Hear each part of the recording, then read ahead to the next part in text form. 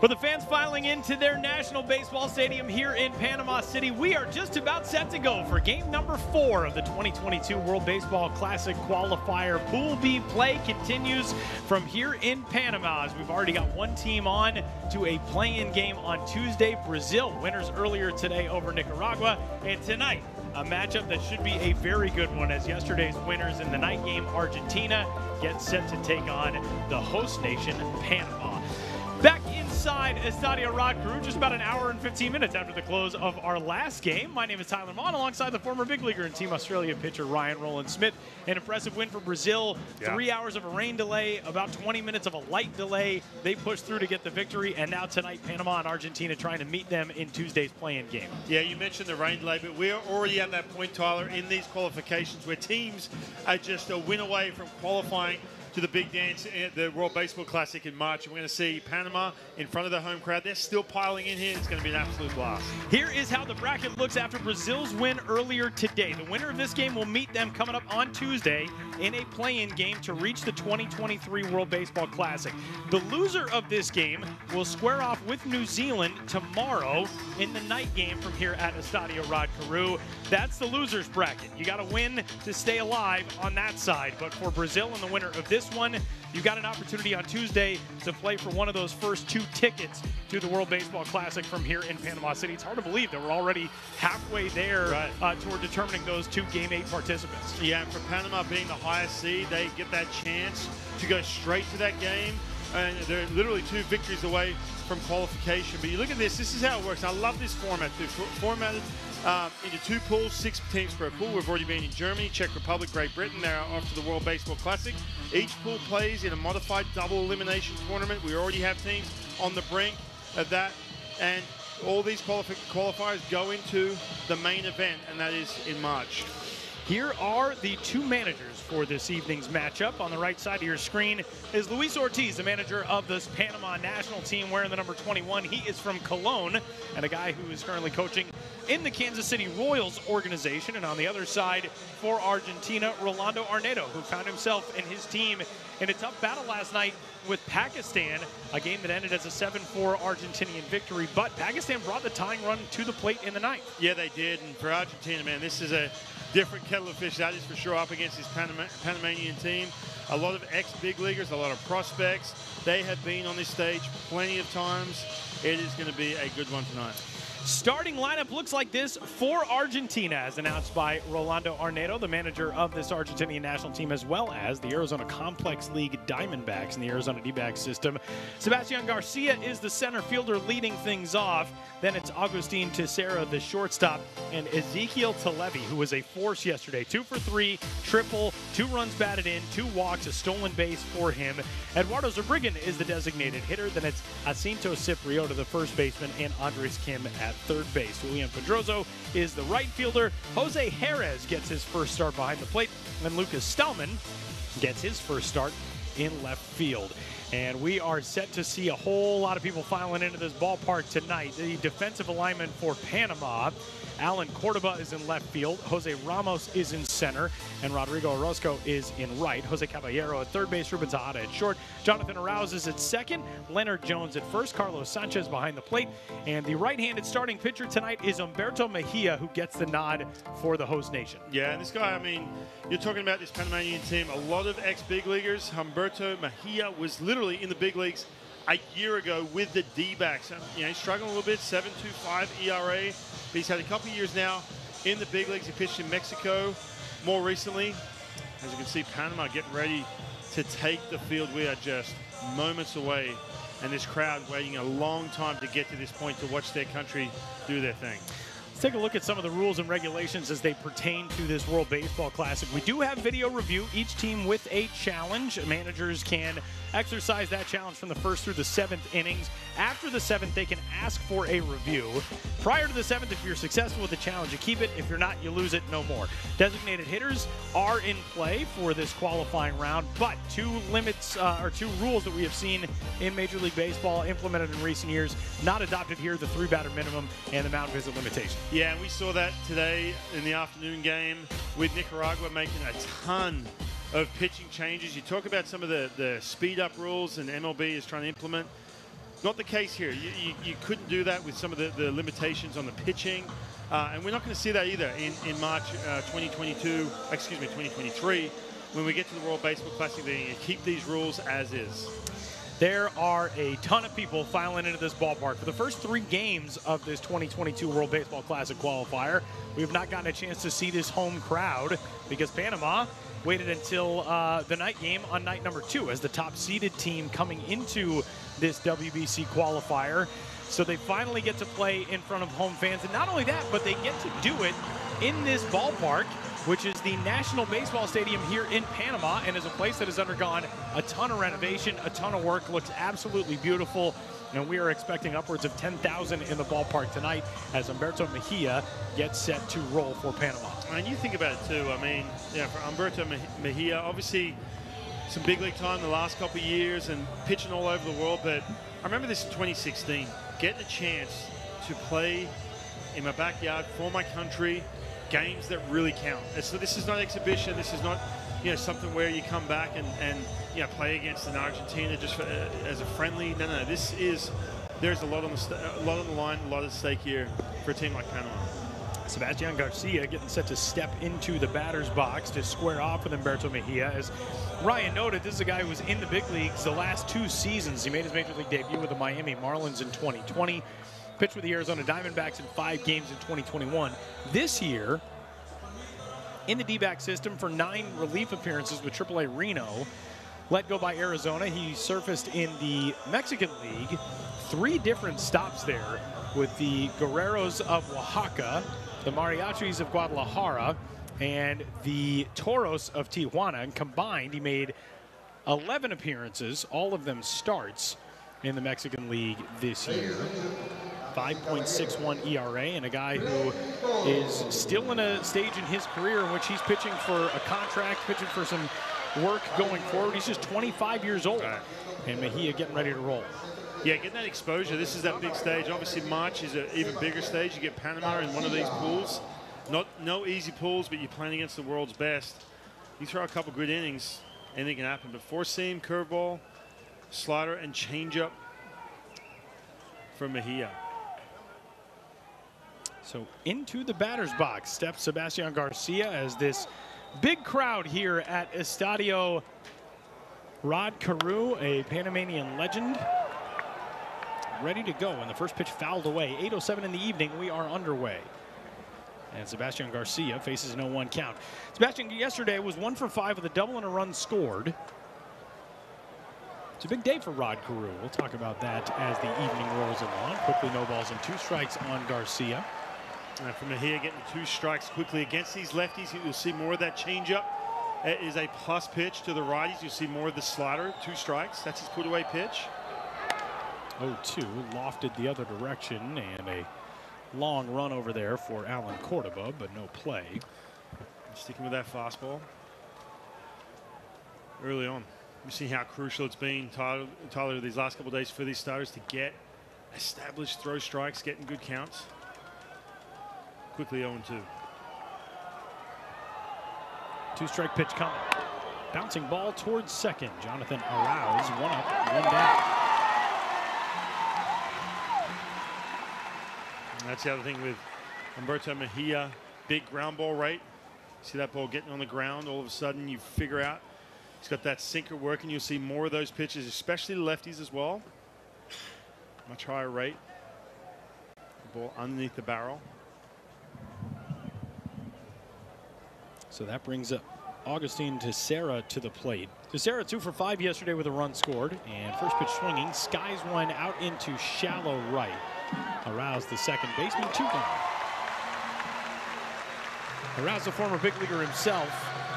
9 games at the major league level this year with the Baltimore Orioles, 6 more with the Boston Red Sox.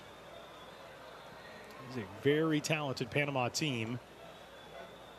And the right-hander Humberto Mejia already quickly through 2 outs.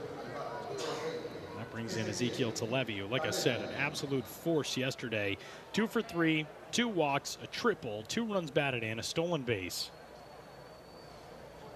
Kicking the pitch on the way to him. Ball 1.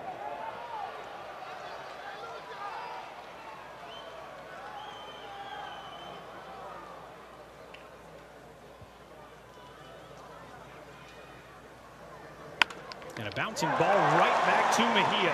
3 up and 3 down. And this charged up Panama crowd is set to welcome their heroes in the bottom of the first. A terrific opening half inning for Humberto Mejia. We're headed to the bottom of 1. Argentina scoreless and Panama coming up.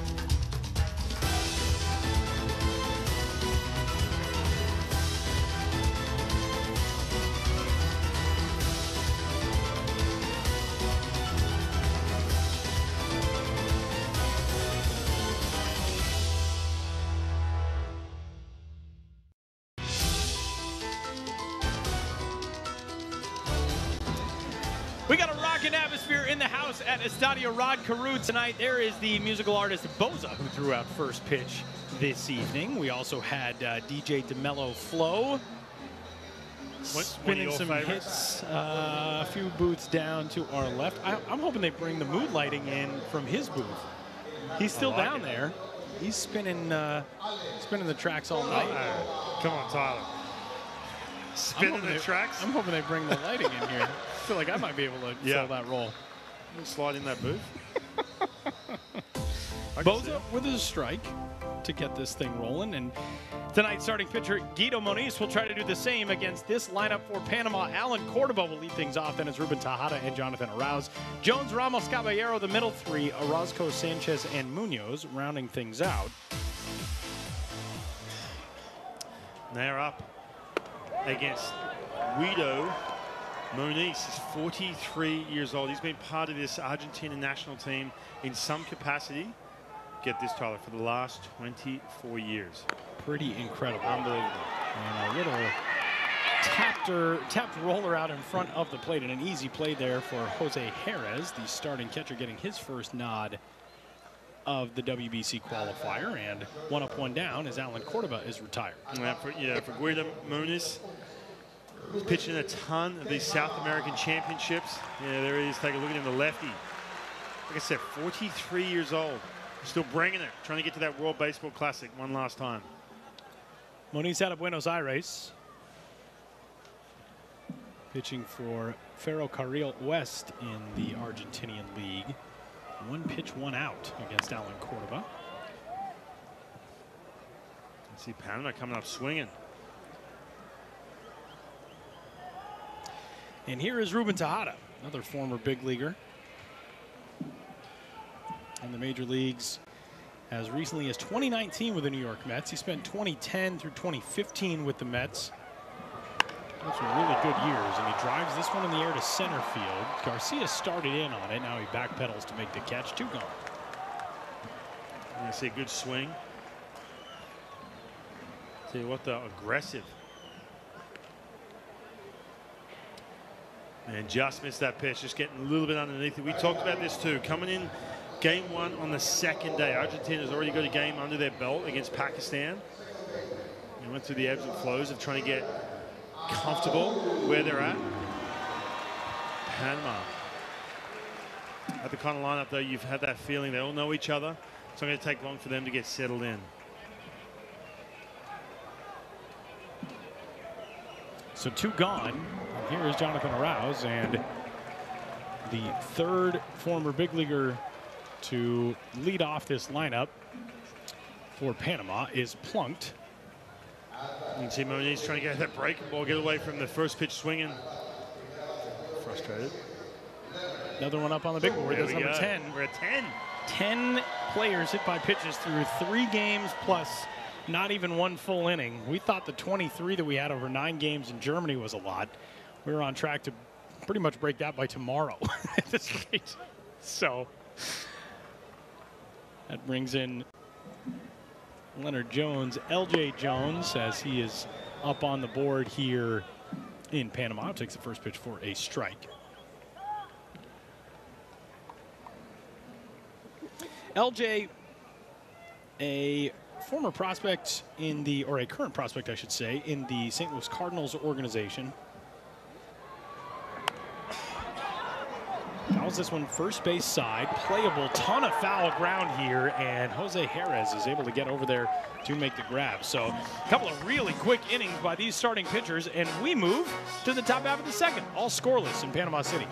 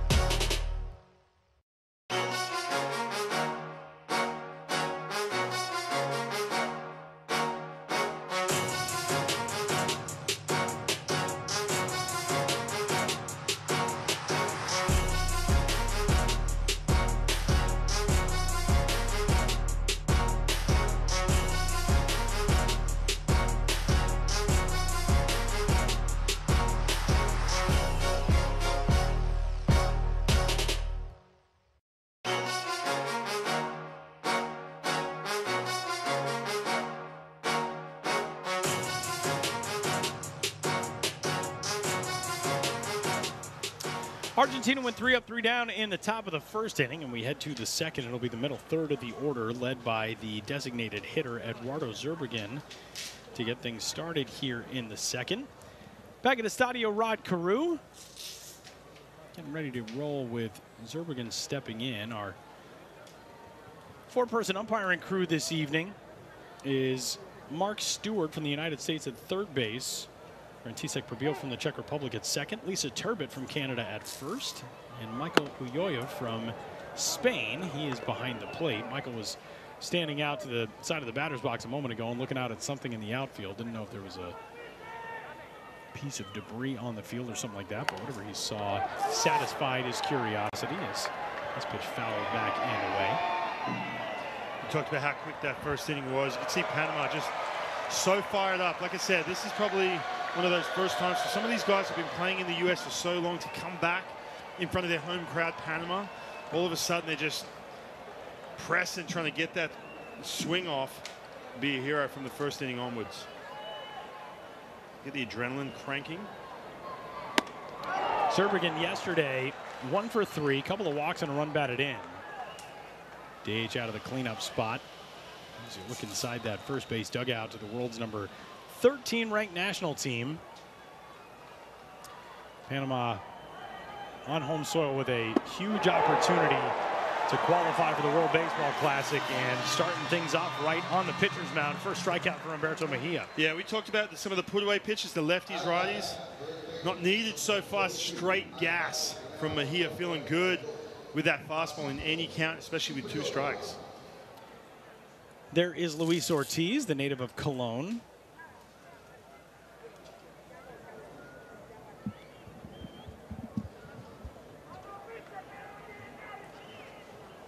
It's amazing too. When Panama's hitting, drums are going, horns are going, crowd's getting crazy. Argentina, it's nice and quiet for him. Fly ball easily handled out in right by Rodrigo Orozco. 2 gone, 5 up and 5 down against Humberto Mejia. Yeah, Mejia getting in that good rhythm. You talk about throwing a ton of fastballs already.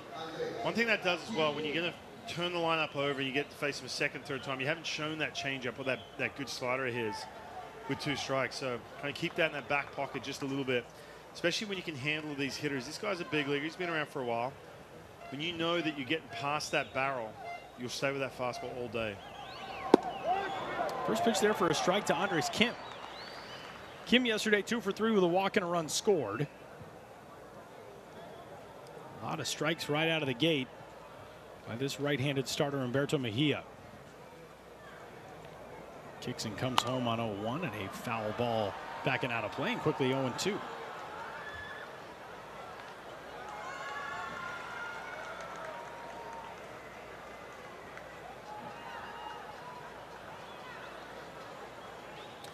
Mejia trying to set down the side in order in his first 2 innings. Kicking the 0-2 pitch. Grounded out towards second, and he should do it. An easy play over there for Jonathan Arauz. And that sends us to the bottom of the second. 3 up, 3 down goes Argentina again. Headed to the bottom of 2, scoreless.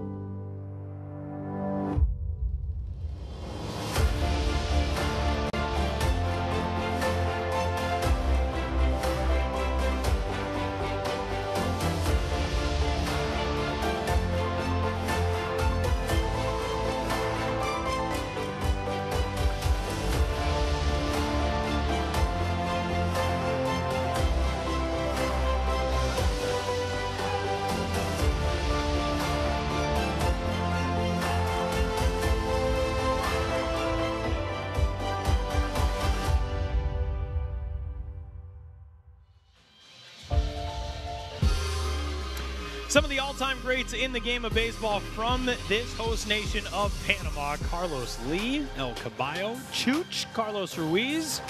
Of course, the greatest closer of all time, Mariano Rivera. And the man for whom this stadium is named. And we owe him a special shout-out because today is Rod Carew's 77th birthday. Very happy birthday to Rod Carew. Won the American League Most Valuable Player Award in 1977. He now turns 77 years old, and Jose Ramos will step into the batter's box. We also cannot neglect to mention a guy who broke a lot of barriers for Panamanian ball players, Hector Lopez, who is a star and maybe not the most household name, but a guy who played some incredible baseball in the 1960s for the New York Yankees and spent some time in Major League Baseball with the Kansas City A's as well. He passed away on Thursday at his home in Hudson, Florida. He was 93 years old. Hector Lopez, not just a ball player, he was also the first black manager at the AAA level in minor league baseball in the United States. And Ryan, you had an interaction earlier today that really tells the impact of Hector Lopez's career. Yeah, it really does. And I got a chance to talk to some of the local broadcasters here in Panama, and just talking about the culture here, the baseball culture, and how much they follow the U.S. And he was telling me all about how hey, look, the country of Panama loves the Yankees, and straight away I'm thinking to myself, okay, because of Mariano, of course. He said no. Hector Lopez won the World Series in the '60s with the Yankees, and ever since then, this entire country has gotten behind the New York Yankees. And of course, could you imagine Mariano Rivera ascending to greatness years later? Rope foul down the left field line off the bat of the leadoff man here in the bottom of the second, Jose Ramos. Hector Lopez has 2 nicknames listed for him on Baseball Reference. They are the Panama Clipper, fantastic one, especially on the heels of the Yankee Clipper, Joe DiMaggio, but also, what a pair of hands, presumably for his fielding skills. Yeah, it's kind of a complicated nickname. What a pair of hands. Pretty cool, though. The Cologne native, as a hit by pitch here, will put Jose Ramos aboard as a leadoff base runner here in the second. And for Hector Lopez, a guy who really broke a lot of barriers. Yeah, it really did. See another hit by pitch. We've been talking about this. One big reason why you're seeing these hit by pitches, because we've talked about it from inning number 1 to inning number 9. These pitchers are trying to make that big pitch, especially with 2 strikes. We talked about this in Germany. You get to 2 strikes against some of these tough hitters. Obviously, Panama's a powerhouse lineup. A lot of big leaguers in there. And you're trying to do that little extra, and then all of a sudden you come in, especially when you're trying to pitch inside, get out of the middle of the plate, and you end up hitting someone. And I think that's another important thing to note as well is we've heard so much over the last, maybe 2 decades of baseball about, nobody pitches inside anymore. I think that is something that's coming back into vogue. We've seen, everything in baseball, everything in sports is cyclical. And guys work away from hitters in certain spots. Now we've seen, something that is so prevalent is pitching up, trying to go elevated with fastballs, raise, change eye level, all that type of stuff. When guys do try to work inside, you can be aggressive as the runner is off here, thrown out to second base by Harris, escapes into center, and the stolen base forces an error, and the runner at third now, Ramos, representing the game's potential first run. Man, tough break too, because Garrett, you see, this is a good, nice little pop right here, good release. Man, just half volleyed the second baseman, Televi right there, just couldn't pick it, but that's an out right there, but couldn't keep it in front of him. Yeah, you're right. Ramos making things happen with his legs. Yeah, talking about pitching inside too, it's such a weapon. George Kirby, I got a chance to watch him, good young pitcher with the Seattle Mariners. One thing he talks about, once he learned to pitch inside, and this is one of the newer generations, pitches up in the zone, but then pitching in, once he could command that ball in, it just changed his career. It's a big part of it, especially when guys are crowding the plate. See right here, Caballero absolutely on the dish right now with that arm guard. There's a swing and a fly ball in the air to center field. Garcia coming in, makes the catch. Tagging at third is Ramos, and he will score the night's first run. And these Panama fans charged up with the 1-0 lead in the second. And getting it done early. You can hear the crowd right now banging on those drums. There's some energy in this place. Good to see their boys getting on the board, but if you're on the other side of this Argentina, you just cannot afford that margin. You just raise the thing. We talked about let the base runner get to third base. Ultimately scoring. You have to play defense. You have to be throwing strikes. As you can tell, pretty raucous cheering section down below us. There is a band comprised of, I would say, 8 or 9 guys just down below our broadcast booth and toward the first base side. Drums, marimbas, the horns. Look at these guys in the first base dugout. Excited to get that early lead here in the second. You see them all coming out of the dugout. You see more of that in the U.S. too. Yeah, you talk about, we saw the Dominican Republic, Puerto Rico, Venezuela coming out of the dugout in the first World Baseball Classic 2006, and you see more of that in the U.S. now. I mean, they have so much fun playing down here. I've played winter ball a bunch in Venezuela, the Dominican Republic. Man, it is an absolute blast. You got the crowd banging on drums, horns, energy through the roof, and then it just trickles into the dugout. You know, you really could make the argument, somebody could write a thesis on the theory that the World Baseball Classic opened the door to the let the kids play movement. You know, Sure. making the bat flips and the shows of emotion, the excitement coming out of the dugout, especially, you know, the last few years, what we saw in Miami a few years ago with the fans, the drums, the horns, the chants, all that. We see that in Asia, we see it in Latin America. But what we have seen over the last few years in Major League Baseball, with players really trying to let that exuberance show, I think there's a direct correlation between 2006, the start of the WBC, and how that movement has grown over the last decade and a half since. That's a great point. And you even go back as early as 06, even 2009 too. There's always this, you know, sort of stigma about showing too much emotion. You know, good and bad. I mean, I remember being a young player, hey, you know, control your emotions, don't even give the fist pump or any of that. And some of my biggest mentors in the game were like, no. Show that, enjoy yourself, have let some it fly. fun. Absolutely. And you see that, you know, with some of these Caribbean countries, it's so much fun. It's a blast. And that's what we talk about too. Come March, I mean, you're talking about some of these powerhouse teams in the World Baseball Classic, the different cultures from all over the world, the way they play, the way they interact. And they get to do it all in the same dugout as their countrymen. Still remember, I can't remember if it was 2006 or 2009, but the first just stunningly beautiful bat flip I ever saw. David Ortiz hit a home run in a WBC game. I want to say it was 06. And, you know, pounded the Dominican logo on his chest, threw the bat across the field. I thought that was amazing. But even that, I mean, you think about a regular season game. Yeah. Everyone, that'd be frowned upon. That would not have gone over well. No. Especially back then. Absolutely. 2 balls, 2 strikes, 2 gone. 2-2, right side and on through for a base hit. Carlos Sanchez comes through with a 2-out single. And that'll send it to Edgar Munoz out of the 9th spot. You can see these bats starting to wake up. Just going with that pitch, a little off speed, that change up down the way. Not trying to get crazy with it. Just peppering that ball into right field.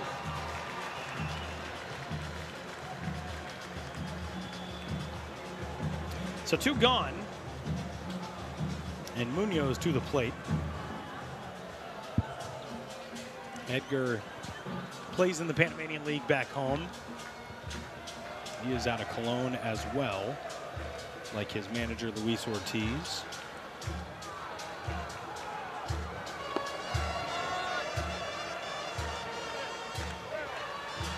Like Hector Lopez.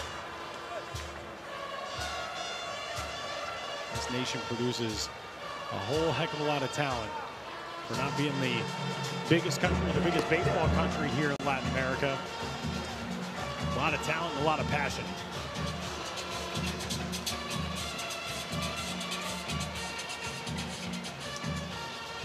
That's competitive, this part of the world too. I mean, you think about it.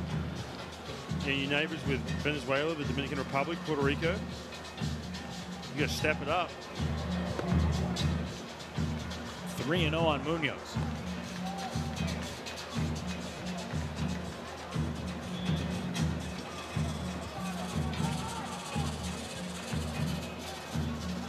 Say you're going to jump down there getting that band. I'm thinking about it. What instrument you playing?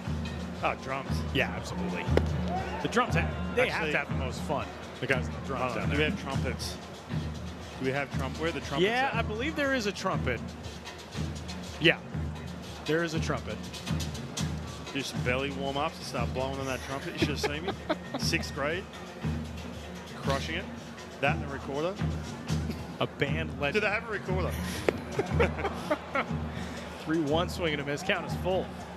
Good pitch right there. 3-1. You see how aggressive Panama has been.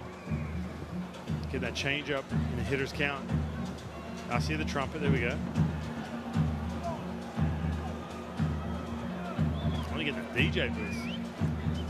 It does have far cooler lighting than any other room in this building right now. Dimelo Flow, merely 3 doors away from us here as he plays the music at the ballpark tonight. Check on the runner over at first base, and Carlos Sanchez is back in there. This is a really good crowd tonight here in this ballpark. Beautiful Saturday evening at Estadio Rod Carew. And like I said, for many of these people, for most of these people, probably the first time they have seen this ballpark since the renovations here. 3-2 inside for ball 4, and it's first and second now with 2 gone. You can see that command start to deteriorate from Moniz. Trying to make that perfect pitch. Doesn't want to make a mistake. We saw that in the game today, man, when we saw Brazil throwing strikes in complete command of the game. See a visit right here from the pitching coach. Nothing doing down in that bullpen just yet.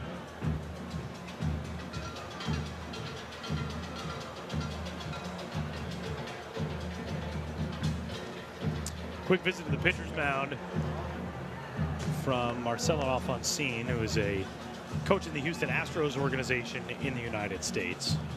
Actually, technically not in the United States. He works for the Dominican Summer League affiliate.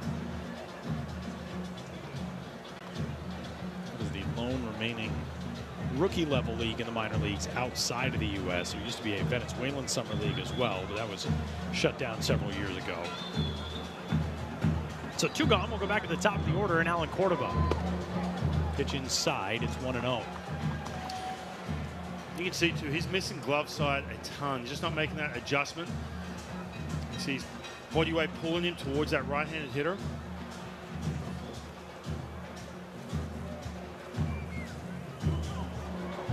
There you go. There for a called strike. Alan Cordoba is an interesting story, man. He was a standout in the 2016 U23 Baseball World Cup for this Panama team.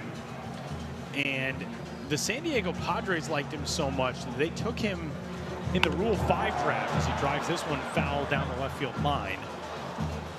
Grabbed him in 2016, and they, if I remember correctly, 2017 had to keep him on the big league roster the entire year, and he had never played above short season ball at that point.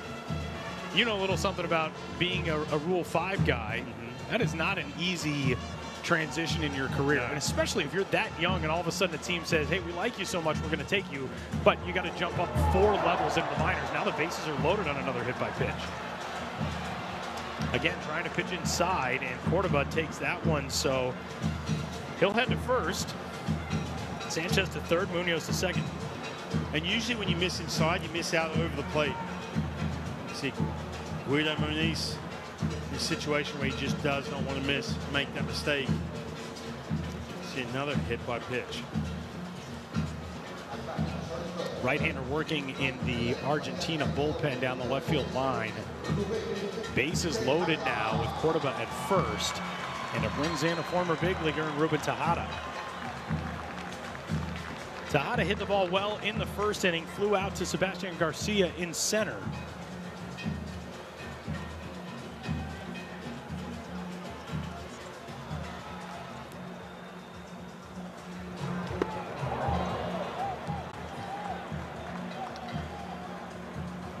Oh, and 1.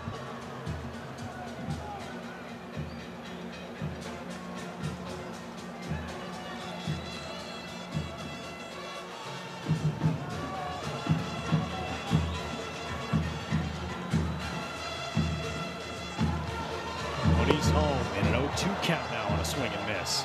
Yeah, as hectic as this bottom of this inning has been, literally a strike away, only 1 run crossing the plate. Big pitch right here.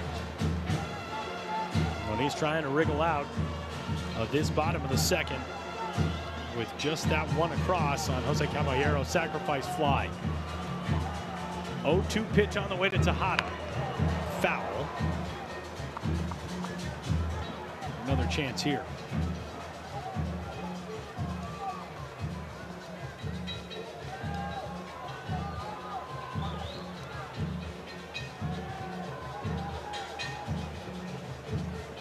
Sometimes on these broadcasts, it is so difficult when an atmosphere is this good to not just take the headset off and let the band and these fans tell you the story, because it is so cool being in this atmosphere, being in this ballpark. 1-2. Now you can see getting 2 strikes with ease, just not able to put away, had that finishing blow right here. Execute that pitch. Pitching away from contact. I'll tell you right now, you've been a part of a national team for 24 years. You probably feel like you've done some good things when you would challenge these hitters, doesn't matter what level they're at. That's what you need to do right here. Get back in the strike zone. Guido Moniz, born March 10th, 1979. Veteran lefty from the stretch. Home with another 2-strike offering. That one driven in the air toward right, and Pedroso has got it in his sights. And that will wrap things up here in the second. But Panama on the board here in the bottom of the second on the sacrifice fly, and this crowd loves it. 1-0 headed to the top of the third.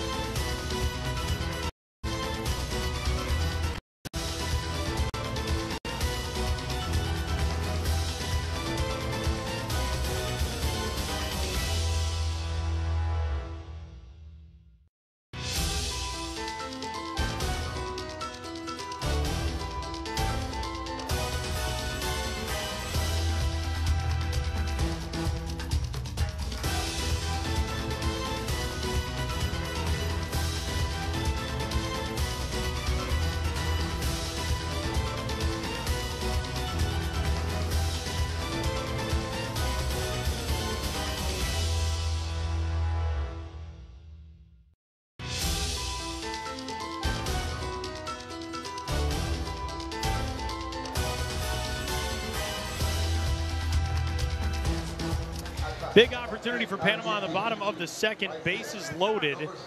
And Guido Moniz able to get out of the jam. A fly out from Ruben Tejada to right field. A little bit of frustration for the veteran shortstop on this Panama squad. But he does hand a 1-0 lead to his starter, Humberto Mejia, who heads to the mound for the third. He's retired the first 6 men he has faced. And Julian Pedroso, who made the catch for that final out, will lead things off here in the third. Yeah, Moniz able to wiggle out of that. We talked about getting back in the strike zone, pitching to contact, getting a lazy fly ball into right field.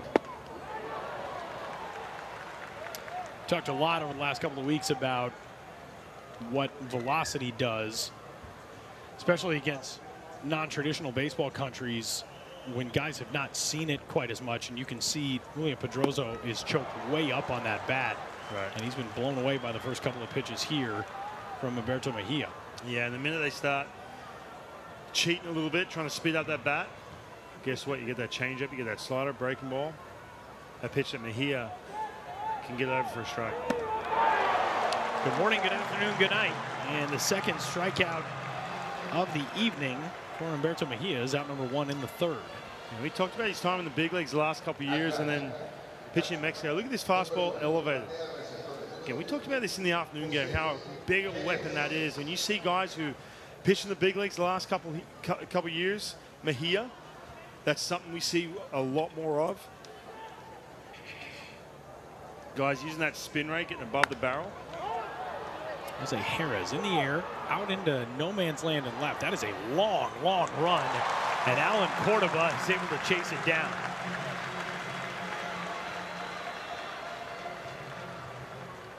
Yeah, Mejia is making quick work of these Argentinian hitters. Yeah, that is just 19 pitches for Humberto Mejia. He'll face Lucas Stallman, the Boston College Eagle, with 2 gone and the base is empty. We talked with a couple of members of Lucas's family last night. They said he will return to Boston College for another year this year. He was granted, like all athletes in college sports in the United States, an extra year of eligibility for losing the 2020 season due to the onset of the pandemic. So he is planning on playing another season at BC. Man, did that ever complicate things in college sports? Yeah. When it comes to recruiting, figuring out if you want to stick around in school for that 1 more year.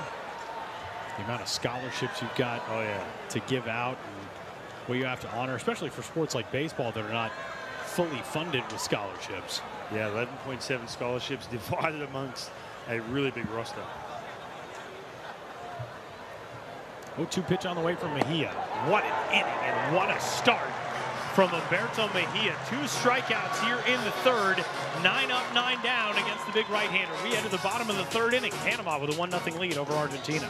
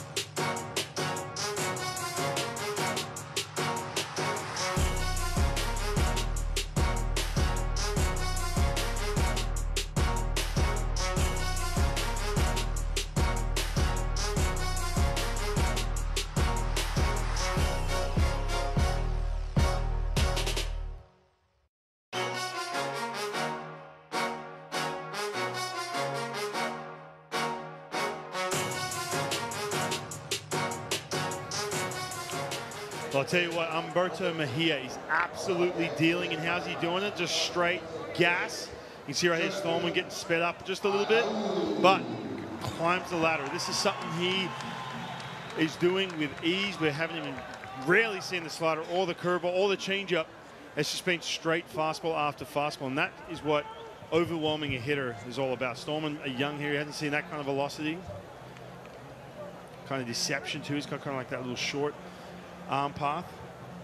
Gets to the top of the zone with 2 strikes, and you see more of that as this game goes on. 22 pitches, 20 strikes through 3 innings for Humberto Mejia, as his team has given him a 1-0 lead. And Jonathan Araujo will lead things off here in the third inning. Second baseman on this Panama squad, hit by a pitch in the first. He takes that one down and in. 2 balls and no strikes. Yeah, it kind of feels like for somebody like Humberto Mejia, as we have discussed so much with the change in velocity from what these guys from Argentina ordinarily see. Right. You know, if you know that you've got a good fastball, they're likely not going to be able to touch. Keep throwing it until somebody proves you wrong. Absolutely. And you can see too, you know, Stallman fouled that pitch off. He started to cheat a little bit trying to get to it.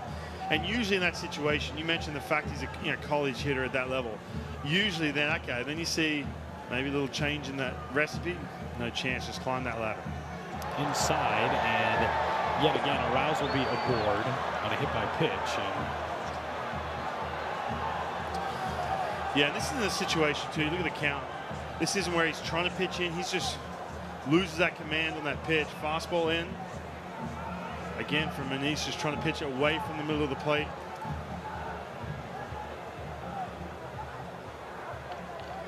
You can see Arouse too, not happy with it, frustrated. He knows it's not on purpose, but there's that frustration, that throb going on that knee. Just want to let him know.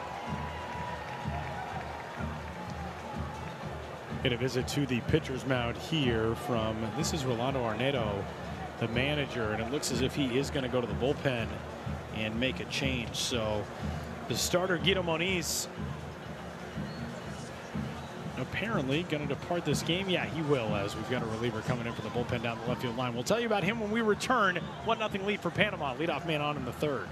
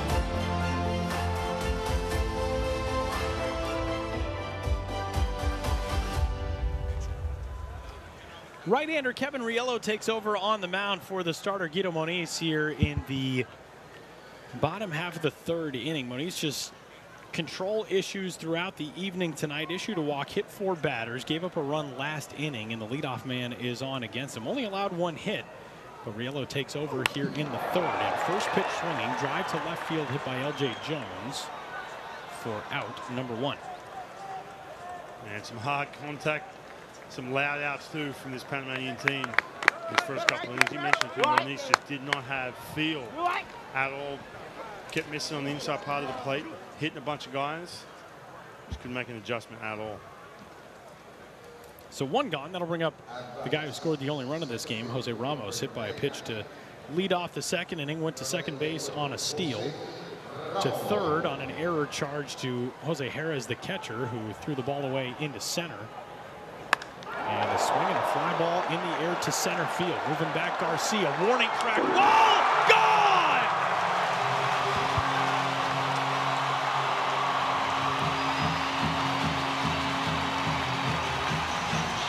And I'll tell you what, this Panamanian team is wasting no time at the dish.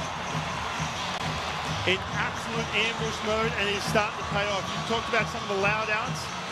Now all of a sudden this ball straight away center field, crushed 400 feet.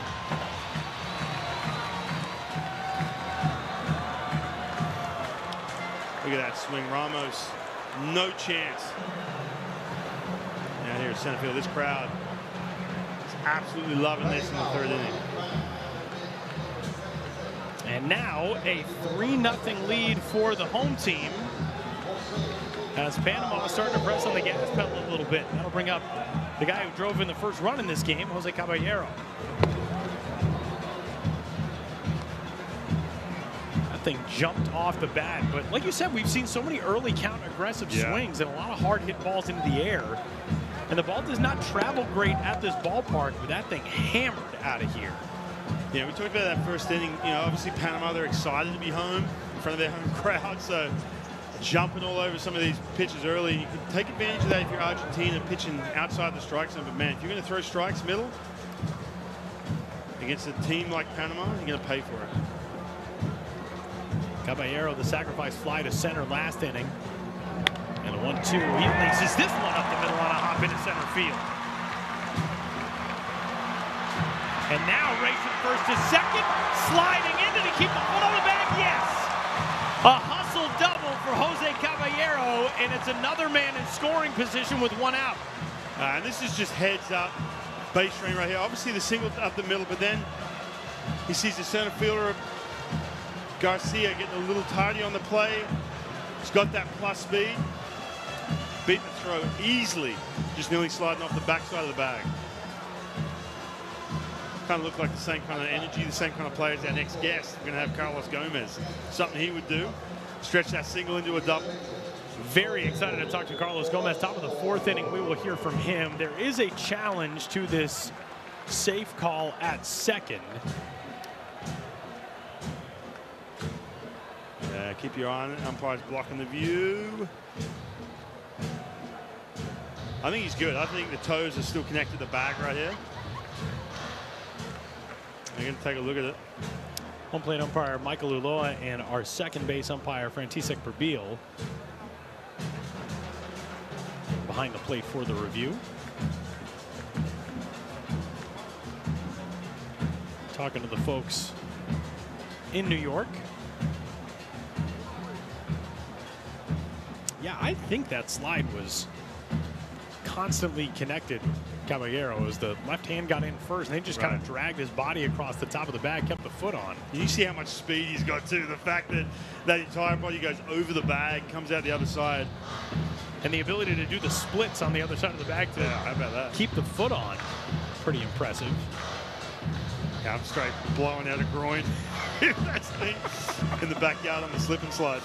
I would have been thrown out by 45 steps had I attempted that. I would have been rounding first by the time Caballero got that. This will give us a good look. Yeah, it will. So he's on, he's on, he's on.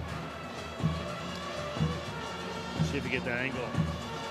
Again, but that would be the angle if we get a look. I guarantee in New York, they've got that angle. You can see they're taking a little bit. We're going to get another look right here.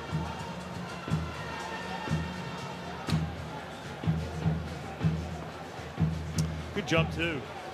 Keeping the tag. Ooh, maybe it did come off there at that last second. Oh, yeah, looks like it could be off.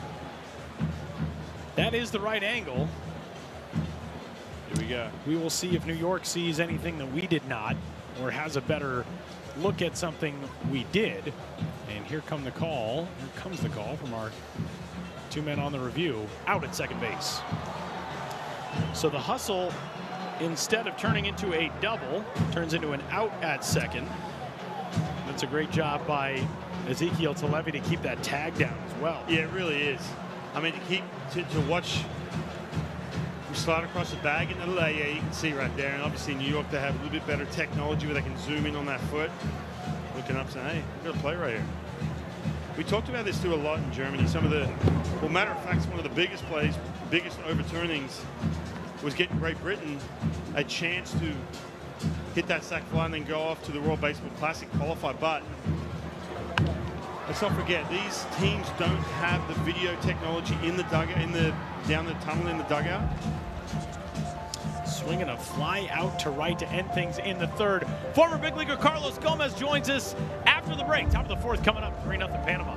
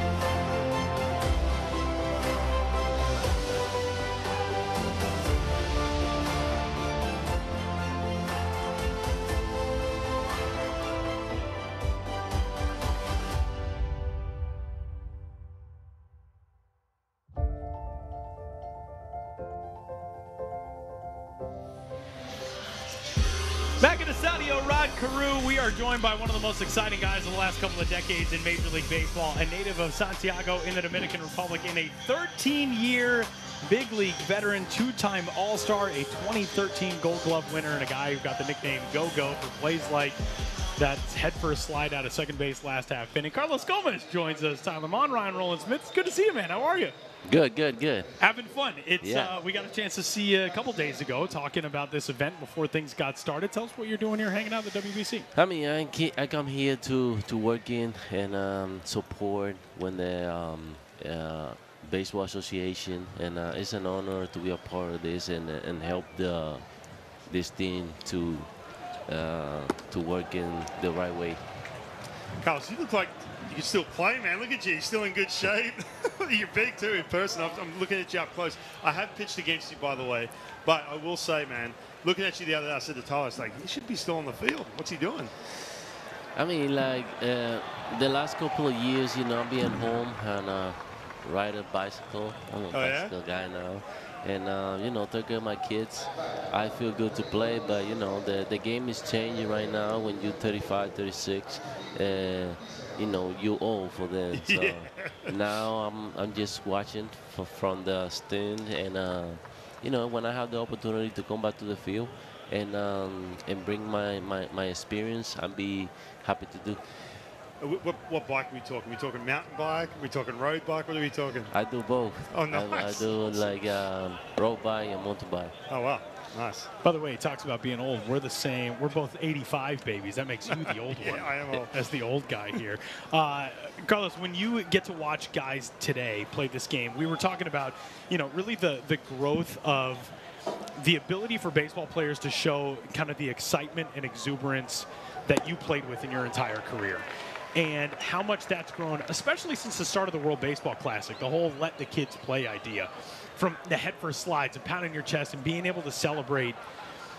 You said the game has changed and is continuing to change. How exciting is it seeing the way baseball is heading right now? I mean, every time that I have the opportunity to watch a game, I see a lot of new things. And, you know, and came here and see team that they never participated or never played baseball before, and that tournament like that is amazing, you know. Like I'm be walking in the hotel and a lot of young guys come to me like, hey Carlos, I'm a big fan, and you know, it's fun. We're talking about baseball, we're talking about, you know, how good it is playing the big league, and how special is participation in this tournament. It is wild, man. When you see him, we saw Pakistan yesterday. I mean, Argentina, Brazil, you know, and just seeing these countries. And you do see some talent. Obviously, they're at different levels. You grew up in the Dominican Republic. You know, as a kid, obviously, the competition is so much greater. I grew up in Australia where you just didn't have the competition. But when you're looking at an event like this, you know, the World Baseball Classic, you never got a chance to play in the World Baseball Classic, right? No, I was supposed to in 2009, 2013, and 2017. But those in 2019, my first son born that week, so I had to turn it back. And 2013, I'm in the middle of the negotiation to extension. So in 2017, I had the bad season the year before, and I need to stay in the spring training. But the last three Baseball Classic, I'm supposed to be the center field of the Dominican Republic. It's amazing the amount of talent that gets put on all these rosters. We were talking with Miguel Batista in Germany and again here, and Miguel said on the first World Baseball Classic team that he played on, they had 3 Hall of Famers on that roster. You know, and the amount of guys that they had to turn away from that team are incredible. When you watch the growth of baseball, you know, Brazil is a perfect example. They played the early game today. They got the win. When the World Baseball Classic started, no Brazilian player had made the major leagues, and now there have been a handful. To watch it grow in other countries, how cool is that for guys like you, seeing it expand, especially throughout Latin America? Well, you know, like for baseball guy like me, it's unbelievable. And like he said, you know, see Pakistan playing baseball, and they play great, you know. Yeah. Like everybody, you know, expect to watching like Dominican, Puerto Rican, U.S. But you know, I'm more special to watch a team like that because, you know, you see the effort, you see the young guy coming. Like early today, the guy to pitch for Brazil, he's 17, 18 years old. The guy that throw the 8th inning, and see things like that, and the domination, the passion, it's unbelievable. Top half of the 4th inning, it's a 3-0 lead for Panama. First 2 on for Argentina, though. Tying run at the plate now, Sebastian Garcia, Agustin Teixeira, those 2 on the single and the hit by pitch. And Ezequiel Taleva, who had 2 hits, including a triple yesterday, tried to hold up there, can't do so, and he's gone on strikes.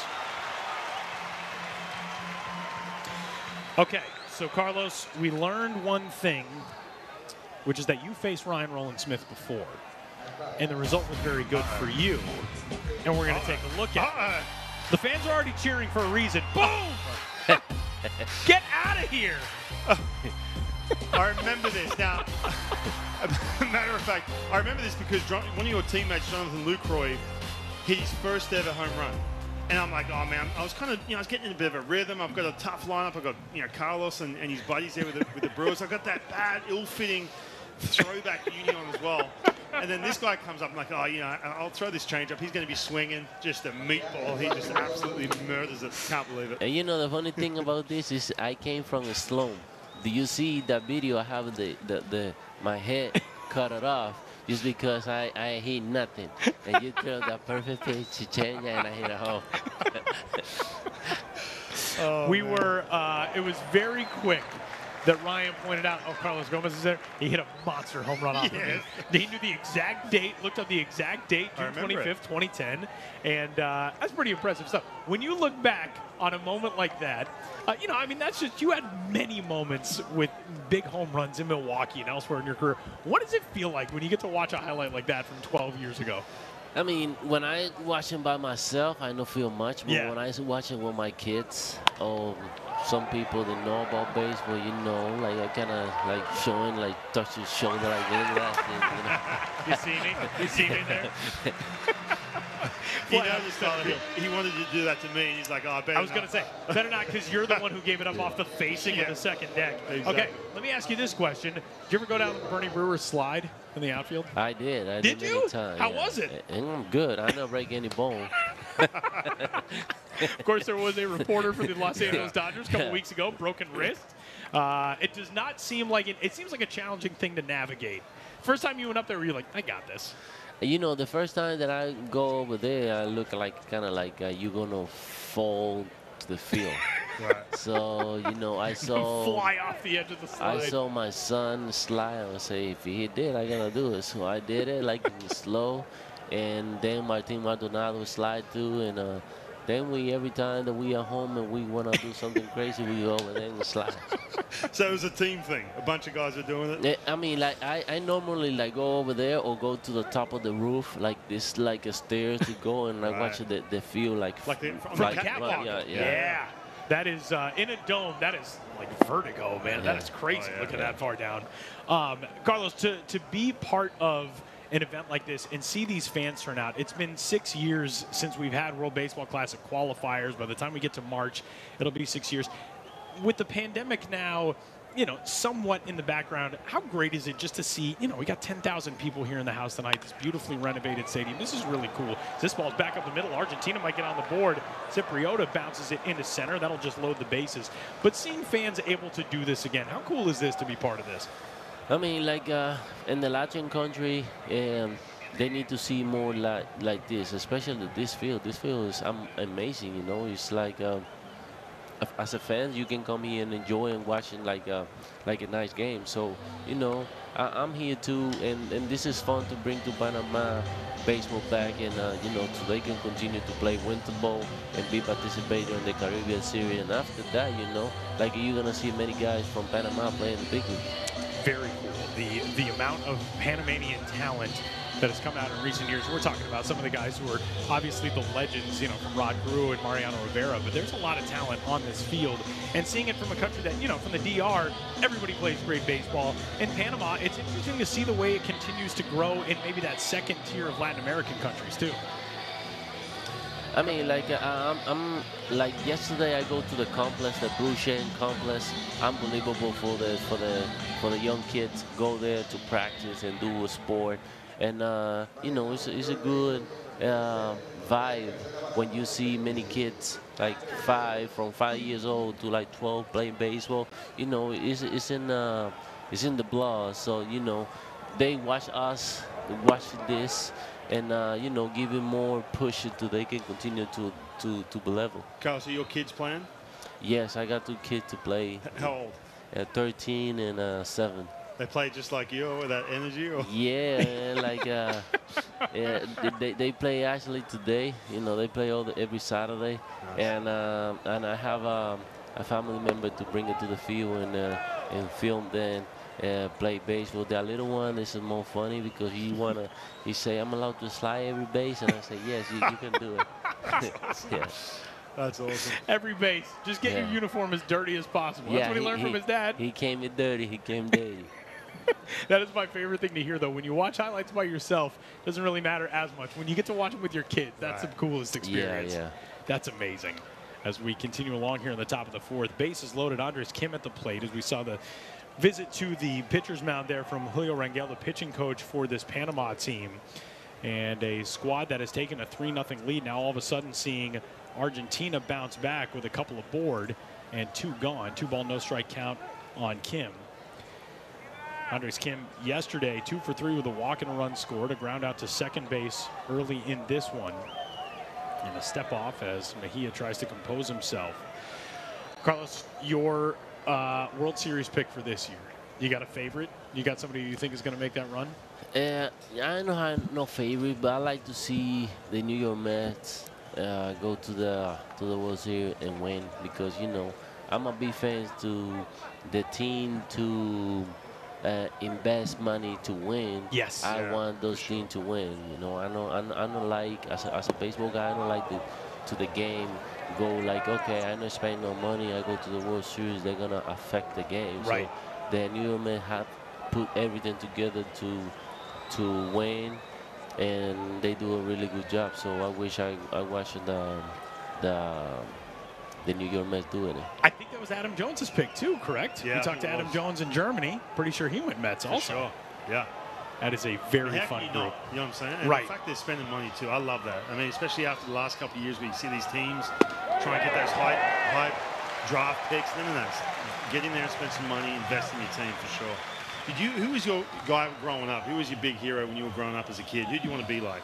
I mean, like, I had a couple of guys. You know, I like to watch Andrew Jones. Mm-hmm. Yeah. And Gary Sheffield and Manny Ramirez is my guys to watch. And so every time that I watch Andrew Jones field with the ball, you know, it's kind of like that. I used to be shortstop, but, you know, motivate me to play center field every time that I watch Andrew Jones and the swag that Manny has and the angry swing, the Gary Shuffle. So, you know, I kind of like to put it together and make me.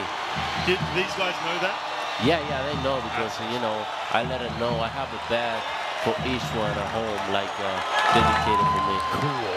Man, that's quite a combination. If you can put together those 3 dudes and create a ball player, and it turns out to be Carlos Gomez, that's a pretty awesome step for a ball player. As a big pitch coming up here, 3 balls, 2 strikes.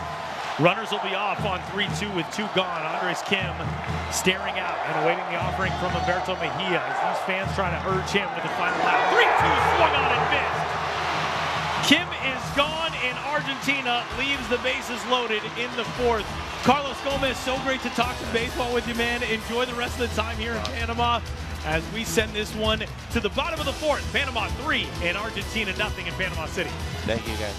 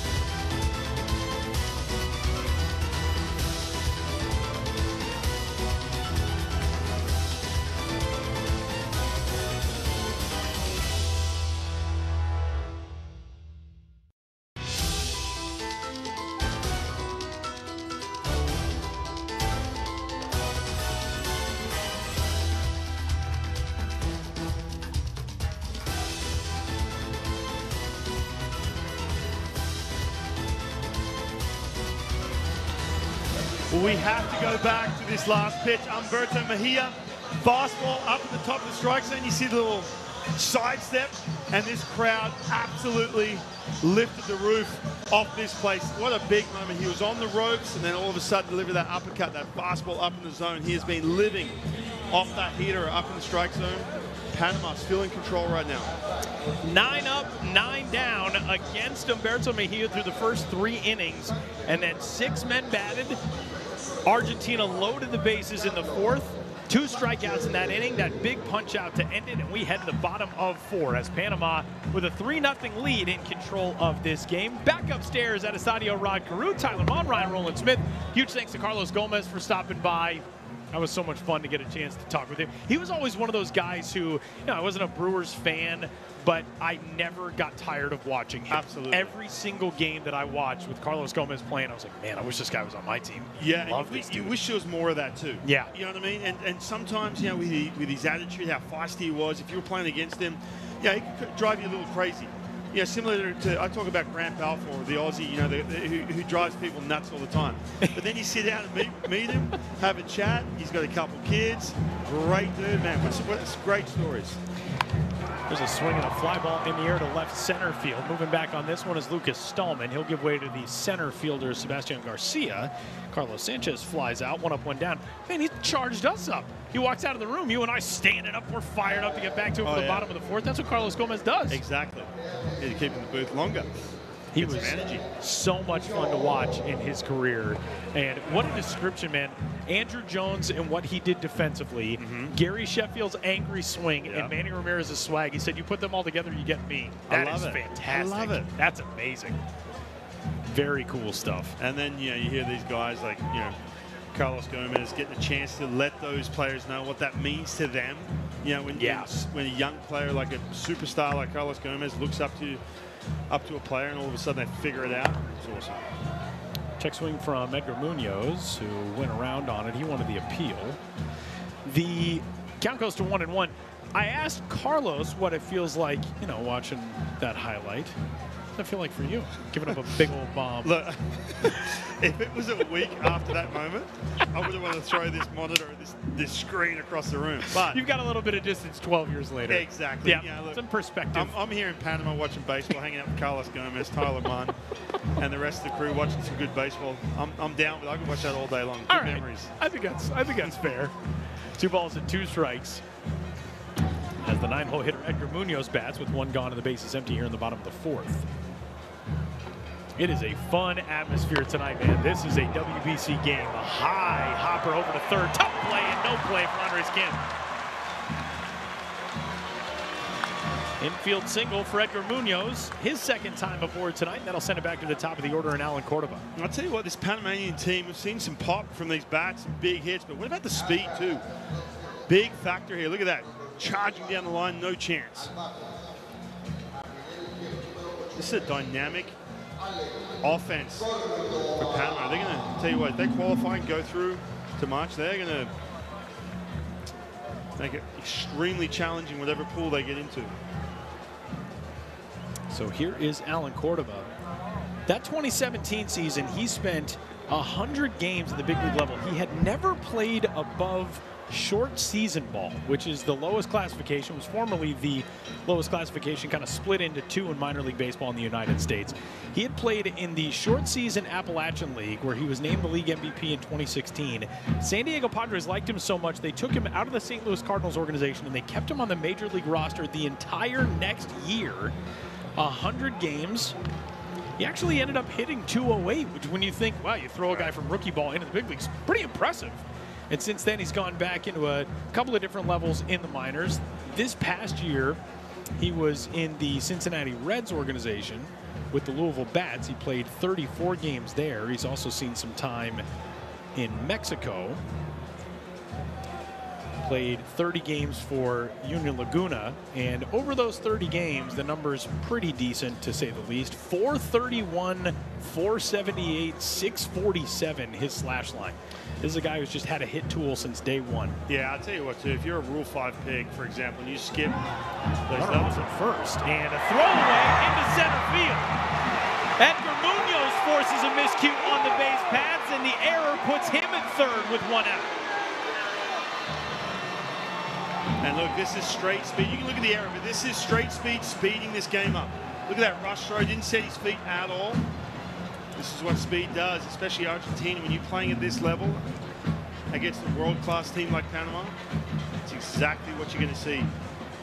This is a game that feels like it would make Carlos Gomez proud. Oh, 100%. These types of moments on the base paths. That's the second stolen base that we have seen force an error that allowed a Panama runner to take third. Yeah, but just back to those Rule 5 picks. You look at that and say, well, hey, this is a fast track to the big leagues coming out of A-ball. But in actual fact, you get on a roster, you barely get any playing time, and you lose all that development too. It is a hard road. And you see, for the most part of guys who are big league Rule 5s, it never quite works out. Obviously, there's the exception. Johan Santana with the Minnesota Twins ended up winning a Cy Young. It worked out for him. But the majority of guys, and I was one of those Rule 5 picks, I get sent back to the Seattle Mariners. But man, it's tough because all of a sudden you get thrusted back into A-ball, AA, and then you are behind the 8-ball because you've lost all that development sitting on a major league bench all year. Ground ball left side, that's through for a base hit. Cordova's got extra bases perhaps.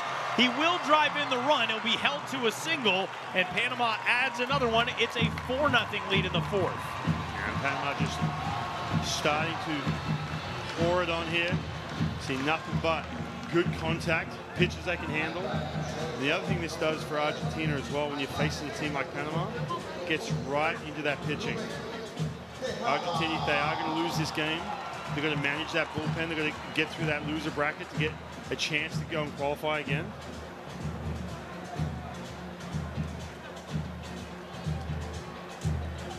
So still just 1 out. That brings up Ruben Tejada. Cordoba has been on twice. Jonathan Arauz has been on twice. Jose Ramos and Edgar Munoz have also been on twice. There's just been a lot of base traffic for Panama in this game. And for Argentina, a hard-fought win last night over Pakistan, but they see this thing run the risk of starting to really slip away from them. Got the cowbell. You can handle the cowbell, Tyler. I can do the cowbell. Got the drums, trumpet. Oh, one runner off, and that one gets away. A wild pitch uncorked by Riello, flying around second, headed for third is Cordoba. And another man 90 feet away with 1 out.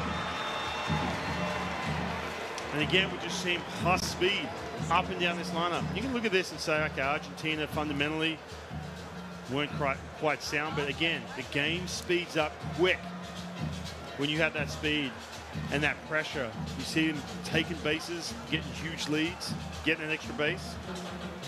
That is the third time that a runner has broken from first and ended up at third. That one's a stolen base plus a wild pitch. Now the infield comes even with the bags as Ruben Tejada bats in an RBI situation.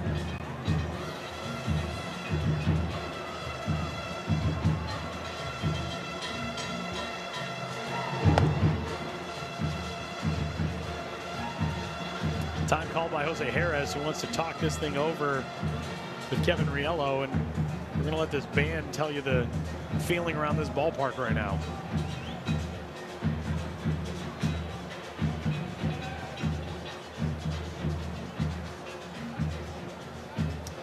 Riello, a little rattled right now, has to calm down. Good time for that mound visit from Jerez. Calm his guy down. Tell you what, that band is relentless. It will not stop when you have that pitching. 3-1 to left, an RBI single for Ruben Tejada. Bat flip over toward his dugout as he drives in the 5th run of the night. And Panama roaring now here in the 4th with a 5-0 lead. Yeah, we talked about the band being relentless. What about the offense? It just is not slowing down for this Panamanian team. Getting pitches to hit, hitting them on line everywhere.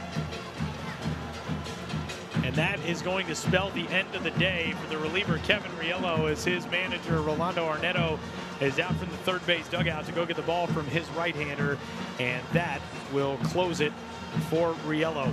We'll step aside for a timeout, tell you about the new arm when we return. 5-0, Panama leads it in the 4th.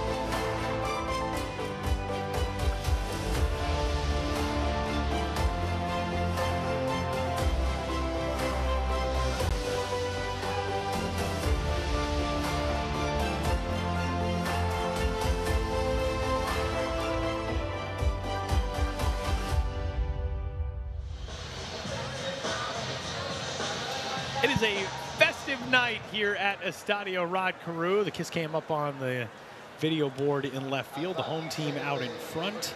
Everybody's having fun. A 5-0 lead as we move along here in the bottom of the fourth inning. New arm into the game for Argentina is Thomas Cuenca,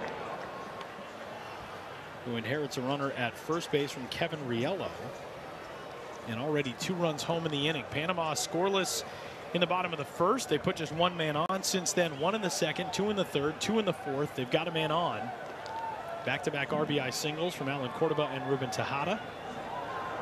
And a pop fly foul onto the warning track is where that one will fall. Yeah, this offense is just absolutely rolling right now, getting good pitches to hit. Having some fun down in that dugout. Cuenca out of Buenos Aires, a 21-year-old right-hander. He'll turn 22 next month. Plays for Jupiter in the Argentinian League. Kicks and comes home. 1 ball and 2 strikes on Jonathan Arauz.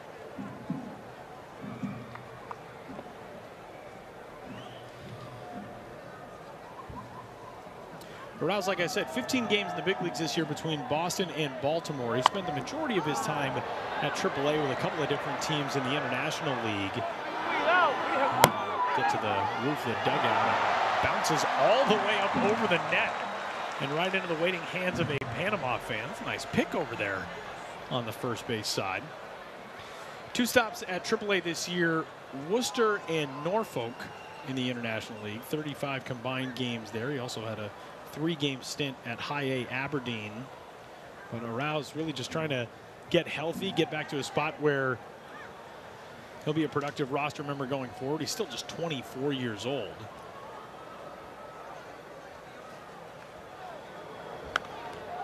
Skies this one foul ground and out of play. Yeah, man, the fact you're 24 years old, or you got some big league time, already been a couple different organizations. Look at that pick. That was fabulous. Off of the bounce over the net. World Baseball Classic. World Baseball Classic Baseball. It's got the WBC label on it. Love it. Another foul. Jonathan Arauz in a very charitable mood. He's given out a lot of souvenirs this at bat. Tying a Mariano Rivera jersey with the pickup there. Not a real big surprise here in Mariano's home country.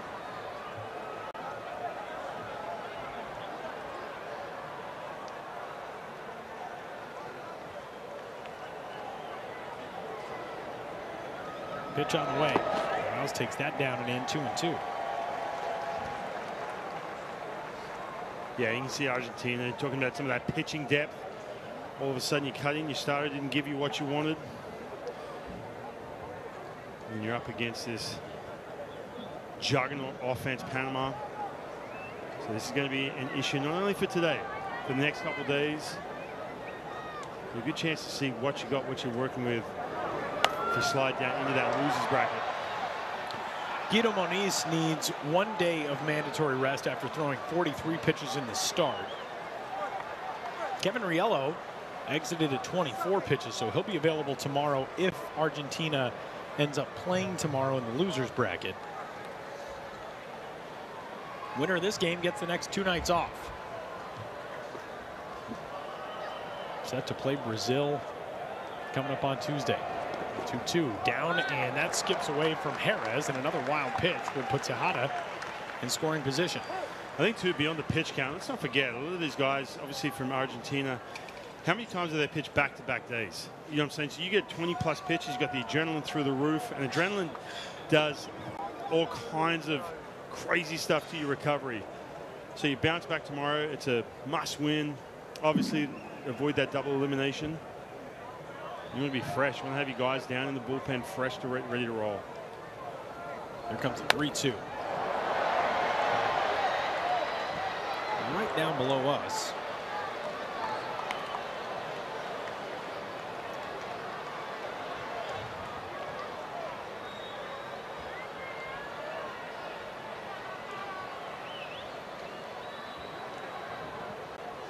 You can see Arrao's just out in front, trying to get his timing down. That's where you see all these foul balls.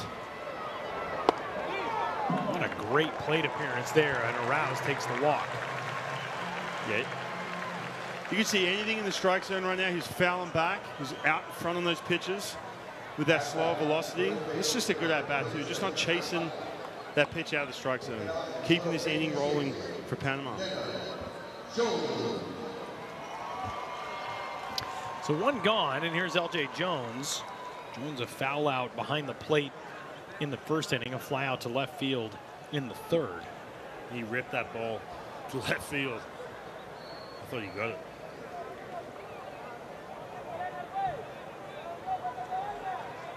Cuenca trying to keep this thing where it sits right now at a 5-0 deficit for Argentina. Panama has made a lot happen on the base paths by putting runners in motion today.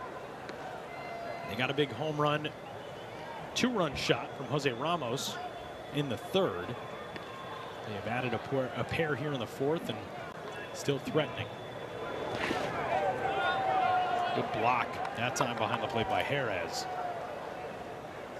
Ball 1 to Jones.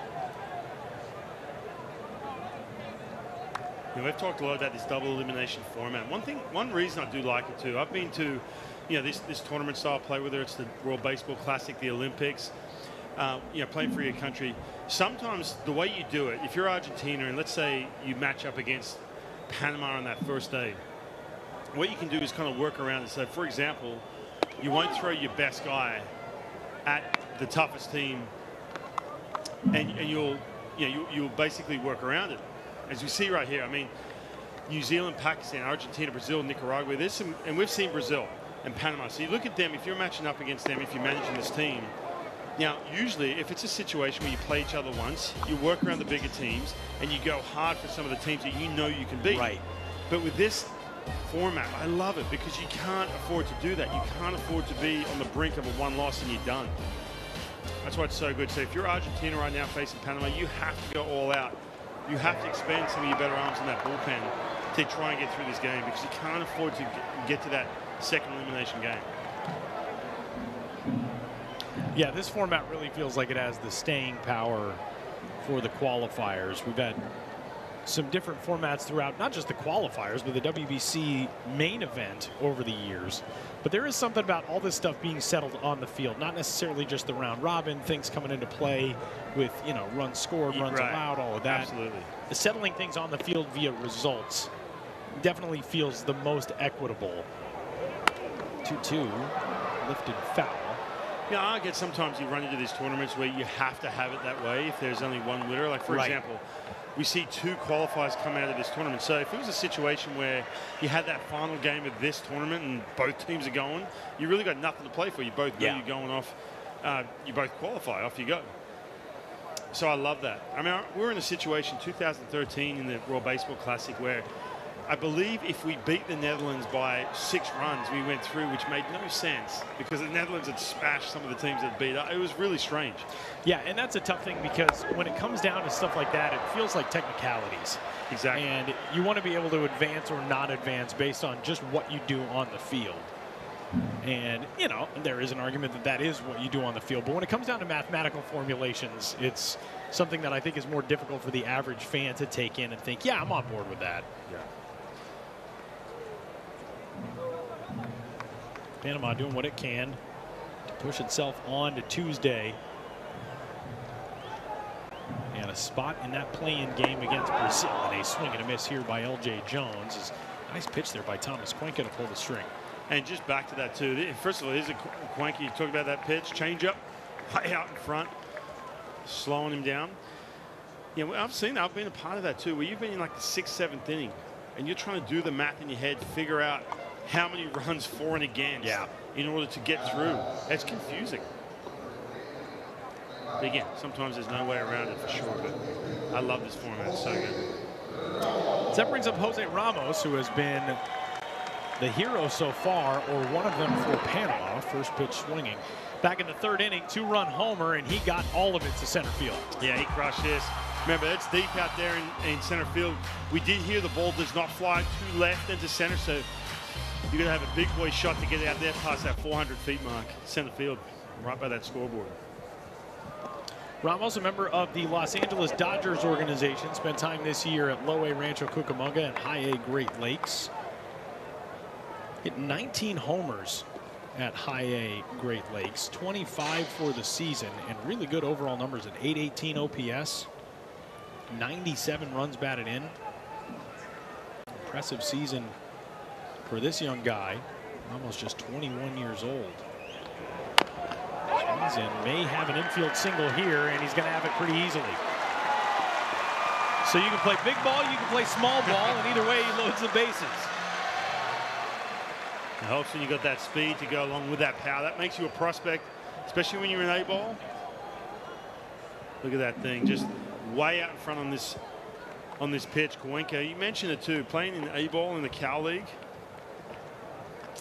Situation where you're facing 95 plus all the time, then all of a sudden you're facing Cuenca, who obviously doesn't have that kind of velo. It's tough to time up. This is a big spot. I mean, either side. For Cuenca, you're trying to get this thing back into the dugout down just 5.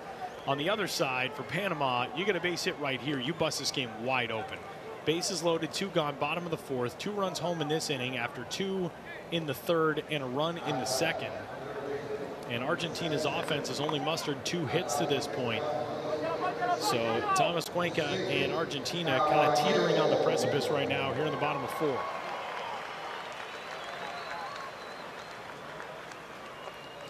We have had a wild couple of days of baseball.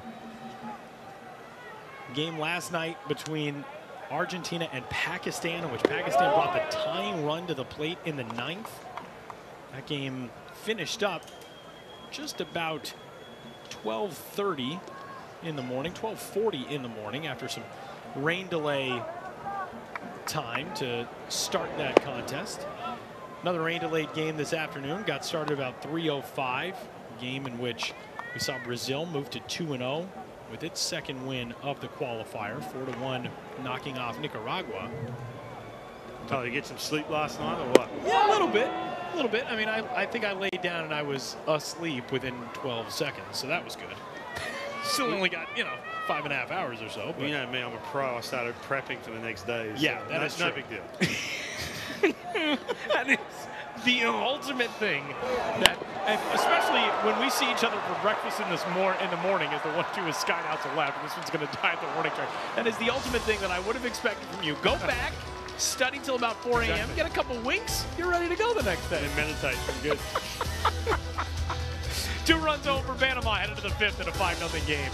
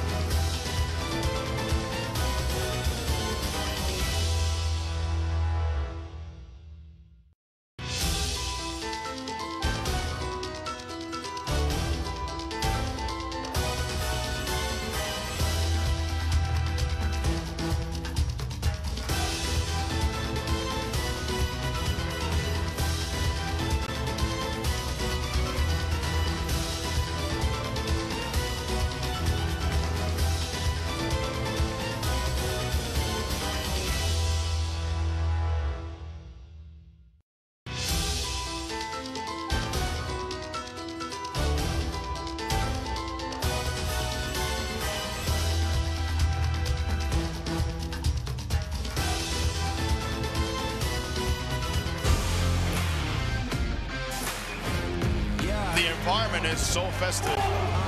Microphone 1 2 1 2. Pack the whole place. The fans here enjoying what they're seeing at this time.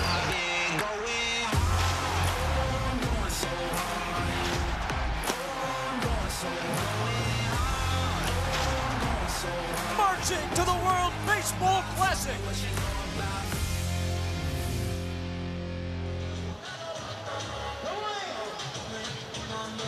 New armor to the game for Panama as we head into the top half of the 5th inning is a former teammate of Ryan Rowland-Smith and a former busmate of mine, Randall Delgado.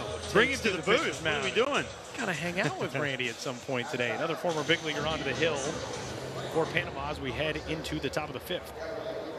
Yeah, Randall Delgado. I played with him in 2014 with the D-backs. Guy too. Haven't had a chance to talk to him about some of our interactions like I did with Carlos Gomez, but that's all right. First pitch lined over to first. Good contact there from Julian Pedruzzo, but he is out number 1. I rode the bus around the Carolina League with him in 2010, so I knew him before you. No big deal. Randall Delgado was a big arm. I mean, a guy who had really good velocity and, you know, was a very effective big league pitcher for a while, especially with the Arizona Diamondbacks. He started his career in the Atlanta organization and bounced around. He was in a few different stops in his minor league days. Big league career, made his major league debut in 2011 with Atlanta, 2011 and 2012 there, 2013 through 2018 with Arizona. Swing and a miss. And the 0-1 pitch from Harris. Well, I mean, let's get real. I mean, day one we got here, we saw Delgado, and it's like, hey, Randall, what's up, man? He just went straight past me, straight to you, and gave you a big bear hug. You know, it's, you know how it is. You bond on those bus rides. Yeah, remember I was your seatmate. What do you call it? When you sit next to someone, what do you call it? Yeah, your seatmate. Seatmate, yeah, I guess. Why not? I don't think I was cool enough to sit near Randall. I was, you know. I can second that. The radio the radio guy, you sit in the front of the bus. Nobody wants to be around you. Yeah, but look, Randall Delgado, you may have ridden with him on the bus, but watching him in the big leagues, man, he had plus stuff, especially that slider of his. You see in that last sequence. Good to see him here, pitching on home soil in Panama, trying to get his team back to the World Baseball Classic again. Randall from Las Tablas, Panama, and he gets 3 really quick outs to wrap things up here in the 5th. Nothing doing for Argentina. We are headed to the bottom of 5 in a 5-0 game. Panama with the lead.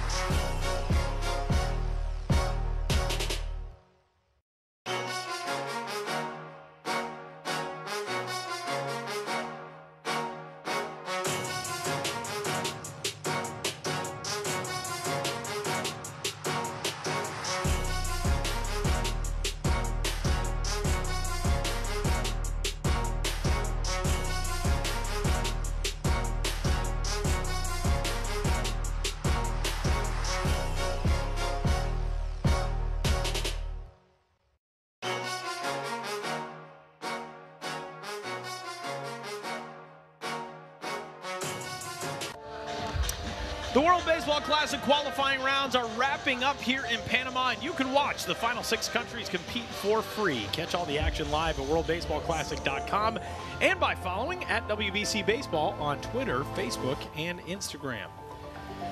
Back inside Estadio Rod Carew, it's a 5-0 lead for Panama, headed to the bottom of the 5th inning. Tyler Mon, Ryan Roland Smith, who you can find on Twitter at -18. Don't give yourself a plug. Let's go. Where can they find you, Tyler? I am at Tyler Mon. You can join the conversation with the two of us. You can give us your thoughts. Ryan had a very good threshold yesterday for what makes a country kind of a serious baseball country. Ryan's theory is if a country has produced 50 major leaguers, you qualify as like a pretty serious baseball country. And you know, I had no idea what to expect when I looked up on Baseball Reference countries with, or baseball players by their nation of birth, as we get a look at the new right-handed arm into the game, Juan Elorza for Argentina here in the bottom of the 5th. But 50 really seems like a pretty good cutoff. Yeah, and look, I'm basing this off a conversation I had with myself on a plane ride. Real science. Real science. Is what you're basing it off of. Well, look, I kind of, to be honest with you, I'm kind of basing this off the fact Australia's had, I believe, 36. It could be 37. I may be wrong. And if you want to hit me up on social media or Tyler up on social media, you can correct me if you want. We did have a lot of people hitting us up about this topic. And I said, look, you know, obviously Japan, Korea, they have major leagues essentially in their country. So it's a little bit different. But if you're a place like obviously the DR, Venezuela, Puerto Rico, Panama, places that they aspire, #1, to get to the U.S. and play Major League Baseball. I kind of put that number at 50. So, you know, Australia, baseball has a pretty big presence in Australia, but it's not a baseball country at all. You know, it's not a major sport, and it's not like kids are, just flocking to baseball fields. So I kept it at 50. So, we had some good conversations, looked up some good countries, and we did learn today. Interesting fact was brought to my attention from one of the staff members here at MLB, and this is crazy.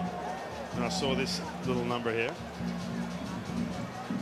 We had one person play in the major leagues who was born at sea. Born at sea. I was trying to build that up. I had no idea. I had no idea. We were talking about this earlier today. Swinging a fly ball in the air down the right field line. A long run and a dive, and Pedroso isn't able to make the grab. Rounding first, digging for second. Orozco will slide in there safely, and Rodrigo has himself a one-out double. Man, this could have been a great play for Pedroso in Argentina. You could just see that slight little hesitation, that second guess, and then decides to dive at the last second. But yeah, that one step, you can see right there, he starts to round that ball off and second guess the fact that he could get to that ball. There's a big dive out there right from Pedroso, but Orozco is on. He's in scoring position now, a potential 6th run out there as Carlos Sanchez steps in. Do you remember the name of the player who was born at sea? I do. Ed Parade, born at sea.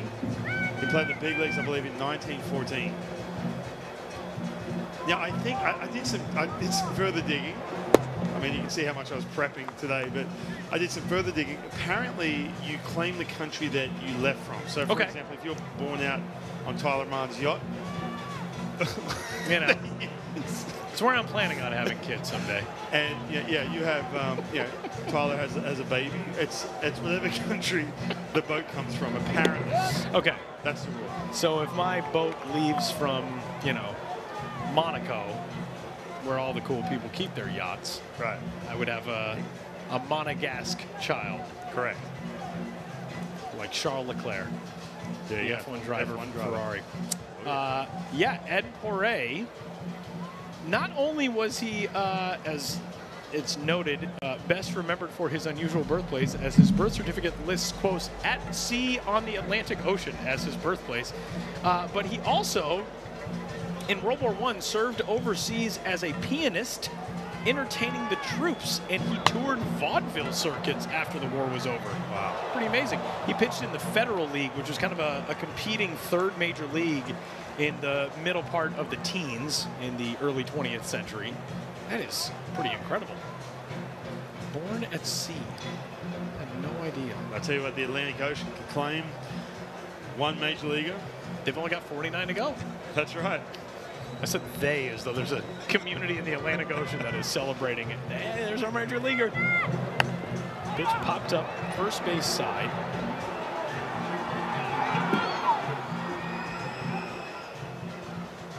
A lot of foul balls tonight.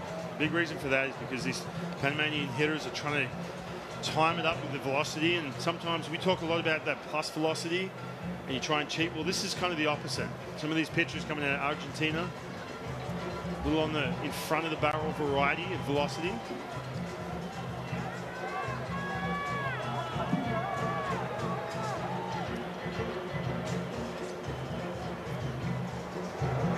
Misspoke and said that was Orozco on the double. It was Carlos Sanchez on the double. So Sanchez, the one in scoring position. Edgar Munoz, right now, trying to get him around. Run across in the second, 2 in the third, 2 in the fourth. Building a wall here, and that one hits Munoz. You know, initially I couldn't tell if that hit Munoz in the helmet or in the bat, and it got him, thankfully, in the helmet as he's able to turn out of the way of it. Ooh, oof. Shouldn't say out of the way, but he's able to get his exposed face out of the way. You can see him staying in there, keeping that head down. Able to turn that head just a little bit. Get away from the face.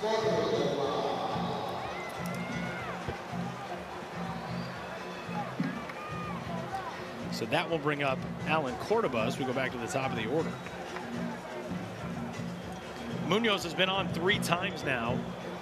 Scored a run. He's over there at first, with Sanchez one station ahead of him in scoring position.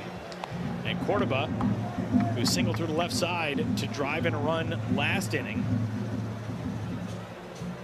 Trying to get something re-engineered here in the bottom of the 5th. Like I said, the hit tool for this guy's just always been so impressive, and he shows it off again. Laces this one out into center. It's another RBI base hit for Cordoba, trying to stretch it to a double, and he does so safely, and that's going to bring in both runs. It's a 7-2 Panama lead in the 5th. 7-0 in 5. This Panama team right now just methodical offensively. Yeah, just timing this one up. We talked about some of the timing issues with the slow velocity. This time a fastball, middle of the plate. And just that good, short, inside-out swing. Lining that ball into right center field, 2-run score. Still fired up, 7 runs up, this Panamanian team. Man, and that is some really good base running from Edgar Munoz, the DH as well, who got a great read on that off the bat. And he flies all the way around from first base to score. So a 7-0 lead now here in the 5th. The 3rd straight 2-run inning for Panama. And Ruben Tejada at the plate with a chance to make it 8. And he crushes it out into left, back on installment at the wall. It's off the wall. Scoring easily from second base is Cordoba. It's an RBI double for Ruben Tejada. Panama pouring it on now, 8-0 in the 5th. He gets a little hanging slider up in the strike zone. Just too easy. Just not enough launch angle for that ball to get up in that World Baseball Classic back wall over the fence. Man, Panama absolutely running away with this here in the 5th inning. You know, we talked earlier today about how in Germany, the higher seeded teams really struggled in their first games. I'm not sure who that was. Came out of the Panama dugout, but looked out at Ruben Tejada and started doing the biceps curl thing. Like, you got to lift a little more, get that thing out of here.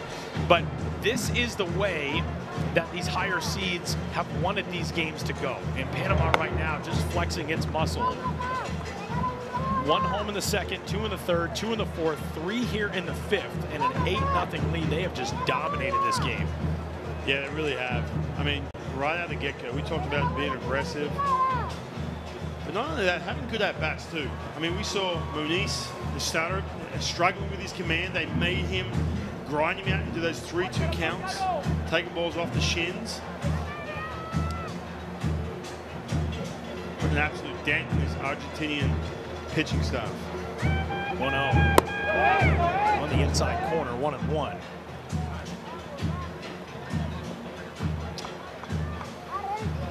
Juan Elorza coming on to start this inning. He has recorded just that leadoff out. Since then, double, hit by pitch, double, double.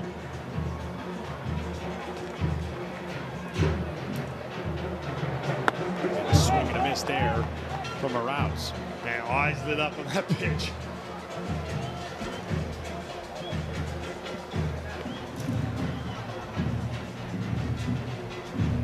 Man, this is a great crowd tonight. And they have been treated to a good one for their team. If you're Argentina in that dugout, these drums, horns just get louder and louder as this night goes on. 1-2 down and in, 2 balls and 2 strikes. You told a story when we were in Germany about when you guys played in Japan, same sort of circumstance. When you're struggling, the sounds are so deafening when you're the visiting team that it's like, man, can't this crowd just quiet down and let us focus for a second? Yeah, and you'll see moments too, especially young players, where they step off. You know, they step off because it's just too much, and that noise is just too much. The heart rate gets up a little bit, and sometimes you feel like, oh, if I step off here, there's going to be a little break in the sound. No, no chance. It doesn't work that way. You just need to take another breath, get back on, and just deal with it. Yeah, they're not going to stop all night. They've been waiting a long time to see the Panamanian team, some of their favorite players they get to watch on TV, some of the teams around the U.S. Now here they are right in front of them. So much fun, man. This is World Baseball Classic Baseball. What we saw in Miami a couple of years ago in those electric games between the U.S. and the Dominican Republic, Colombia and the Dominican Republic, what we anticipate we'll see again in March, what we saw in San Diego. The fans, the drums, the horns, the chants, the songs, all of it is here in Panama in game number 4 of this Pool B qualifier. And ball 4 sent in there to Jonathan Arouse. So he's been aboard all 4 times he's been to the plate. That is the Charuca, the sort of the cheese grater looking thing there on the right side of your screen. A couple guys taking a break with some big couple drinks. Get back in the action, boys. Let's go. It's the cowbell. No time to calm down now. We're on the verge of taking a 10-run lead here. You got 2 on, 1 out. Just a tough inning right now for Juan Elorza. Elorza, one of the younger guys on this roster, born April 24th of 2000. And he took over from another one of the younger guys on this pitching staff, Thomas Cuenca, born November 7th, 2000. If you're in that Argentinian dugout right now, Rolando, I know that your mind's already looking ahead to tomorrow and how you're going to structure that pitching staff. Who are you going to start? Who's available?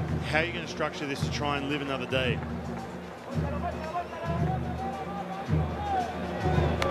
Pitching a foul back to the screen from L.J. Jones. Yeah, I mean, that's kind of the tough thing right now. If you are this Argentina coaching staff, you've got to start thinking about tomorrow at this stage. I mean, you don't want to give up on a game, obviously, but an 8-0 deficit is a hard thing to overcome in any game, especially a game in which you're playing the world's number 13 on their home soil. You've been outscored 8-0 and out hit 9-2 to this point. So you do have to start thinking, all right, if we're supposed to go tomorrow, what does that look like for us now? 8-0 in the 5th. This was a 1-0 game after 2, 3-0 game after 3, 5-0 after 4. Panama adding 3 here in the 5th.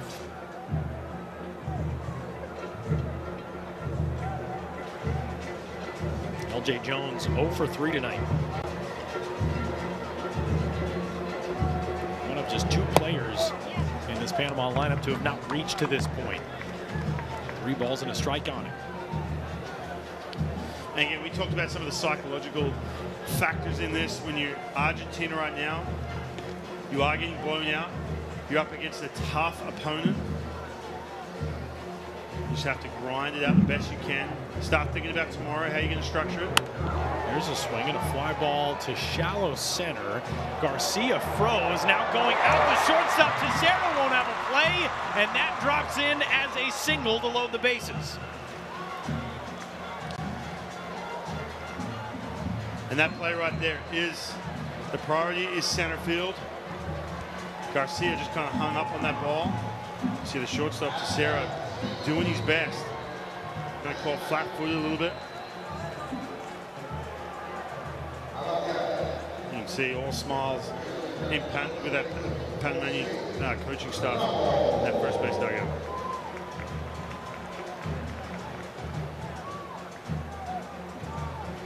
And that'll do it for Juan Alorza, as Argentina was hoping to get some length out of him, and he struggles. They're headed to the bullpen once more here in the 5th.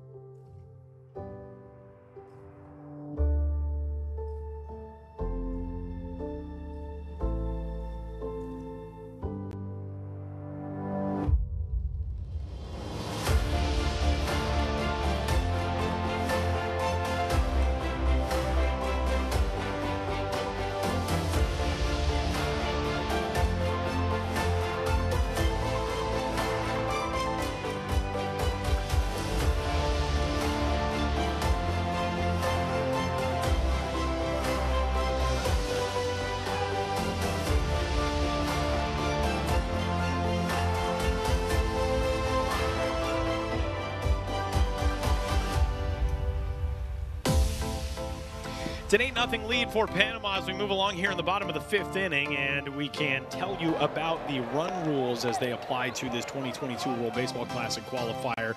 It takes a 15-run lead through 5 innings to wrap a game up early via that route, but 10 runs after 7 will also bring a game to an early completion, as that pitch spinning the batter, Jose Ramos, out of the batter's box and bringing in another run, as scoring from third, Ruben Tejada on the wild pitch, and it's a 9-0 lead for Panama in the 5th. Man, you see Ruben Tejada, no hesitation at all right there. Ball getting away. Oof, that was real close. We saw those early termination rules. Let's not forget, Czech Republic were a runaway on the brink of losing by that 15-run, 5-inning early termination rule. And guess what? They qualified. So if you're looking at Argentina right now thinking, you know, look, they're getting blown out. It's not their year. It's not their time. Guess what? They can come back. They could shock some people. We saw that with Czech Republic. That was a 21-7 loss. It was a 21-2 deficit at one point for that Czech Republic team in their opener to Spain. They bounced back, came through the losers bracket. Foul ball back in the direction of the band. Did somebody make a nice play back there? Somebody did make a nice play. Not in the band, but a couple of rows in front of the band. Yeah, so it's, and like we talked about in the early game today, what the Czech Republic did is they gave hope to the teams that have to go through the losers bracket. I said I was talking with some members of the Pakistan Baseball Federation on Twitter, and they said, we can do what the Czech Republic did. That was one of the messages that they sent, and that's what that Czech squad did. They gave hope to teams that may have to go that difficult route because they, and I'll just never forget him ahead of that last game against Spain. So animated, so much fun to talk to. It'll pop up into shallow right to Levy, the second baseman, going out, and will be the one to make the play. And he said, it's been like this for us. And he's talking to me and you, and he's so animated, and he puts a finger up to his throat. He said, it's felt like we have played every single game since that first one against Spain with a knife to our throats. Because you make one more mistake, you lose one more game, and that's it. And they did it. They came through, and that gives faith to Argentina if they lose this game, to New Zealand and Pakistan, who lost last night. Earlier today, we saw an impressive win for Brazil over Nicaragua, sending one of the two highest seeded teams into the losers bracket. Yeah, you say it gives hope, but easier said than done. I mean, you have to have a short memory. You walk away from a field, especially, you're in Europe too. You're up against Spain. So you see another hit by pitch. You're up against Spain. You know they're going to be one of the toughest teams at that qualifier. You walk out of that game, you mentioned Hardim talking to his team after that, addressing the team in the locker room, looking him in the eye. Man, it takes a lot to get back out. They beat Germany, get a good spot against Spain, and take care of business. And on the flip side, Spain, look, they looked exhausted. They're up against Great Britain in that winner's bracket. Yeah. That was a long night for them. Extra innings, big walk-off. They looked flat. The emotional letdown from that, too. I mean, it would have been one thing had they played the day game on Tuesday and then a night game on Wednesday. Maybe the physical exhaustion wouldn't have been the same, but losing that game in the way they did, such a letdown to have gone into the bottom of the ninth with a one-run lead. As here's a swing and a flare into shallow center. That'll get down for a base hit. That'll score two more. In from third is Arouse. From second comes L.J. Jones. It's a two-run single for Rodrigo Orozco, and the guy who got this inning started with a leadoff out comes through as the 10th man to the plate here in the 5th, and it is now an 11-0 lead for Panama. Yeah, you want to feel good about how things are going with this qualifier for Panama on home soil. You do this. Put up 11 spot right here in the 5th. 6 runs already in this inning. This takes him to that early termination zone for Argentina.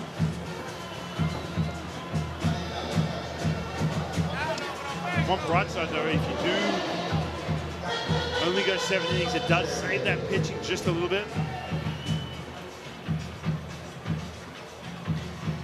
And I mean, 2 outs in this inning, but it is not inconceivable that Panama could score 4 more and wrap this thing up here in this frame or in the 6th. I mean, that is how impressive this team has been tonight. A run in the 2nd, 2 in the 3rd, 2 in the 4th, 6 here so far in the 5th. They're a little ways away from that 15-run potential early termination mark, but this offense has just been dominant throughout the night as the 11th man of the 5th inning comes to the plate. And you can see Luis Ortiz in the dugout, that shot a couple pitches ago, telling his team he's going to start making some subs, getting some of his bench guys in there. There's a drive in the air to left. Back on it goes Stallman to the track, and he will haul this one in as Carlos Sanchez put his charge into it. But that will retire the side. 6 runs across for Panama. We head to the top of the 6th inning. It's an 11-0 lead for the home team over Argentina in game number 4 of the 2022 World Baseball Classic Qualifier from Panama City.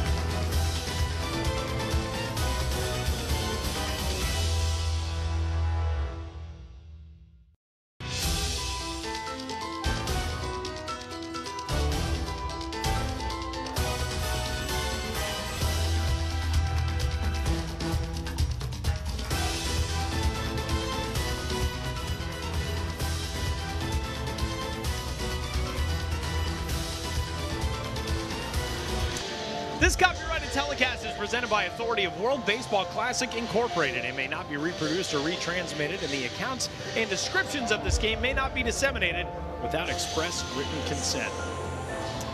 Back in Estadio Rod Carew, Tyler Maughan, Ryan Rowland-Smith on the 77th birthday of Panama's legendary baseball star, Rod Carew. New arm into the game for Panama as we head into the top of the 6th inning. Matt Hardy will take over. And just the one inning for Randall Delgado, getting a chance to save him. Putting up a 6, but all of a sudden you keep him fresh. It's the other thing this game does as well. When you blow a team out, you can save those top flight arms for later on. You only have to have one other game to get through.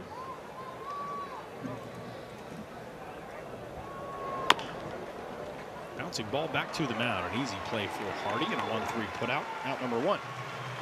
For Matt Hardy, growing up in Florida, spent the last 5 years with the Brewers organization. He was in AAA this year.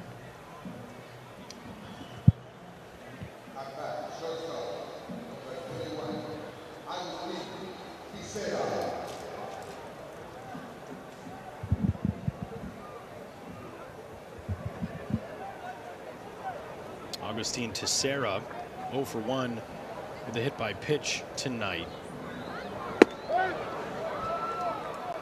Matt Hardy, a 27-year-old right-hander out of Nova Southeastern in Florida.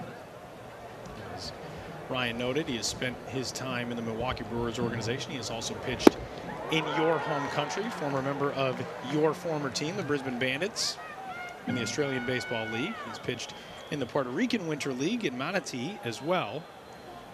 A well-traveled young pitcher.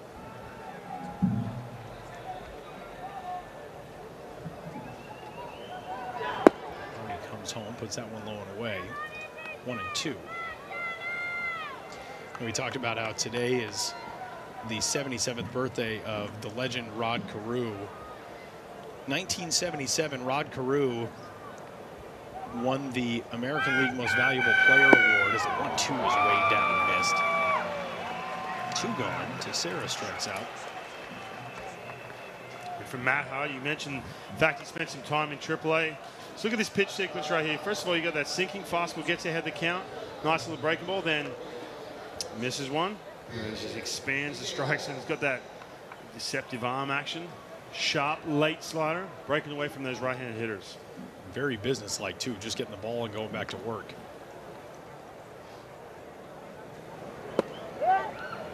First pitch, strike 1 to Ezekiel Telebi. 1977, Rod Carew hit .388. Could have hit .400 if he had maybe taken some more walks, but I wanted to get this quote into the broadcast on his 77th birthday. He said, quote, "But then that wouldn't be my style, wouldn't be Rod Carew. I do like to swing the bat." Bouncer back to the mound and a 1-3 put out, an easy 1-2-3 inning. We'll head to the bottom of the 6th. Panama fully in control of this one. 11-0 the score through 5.5.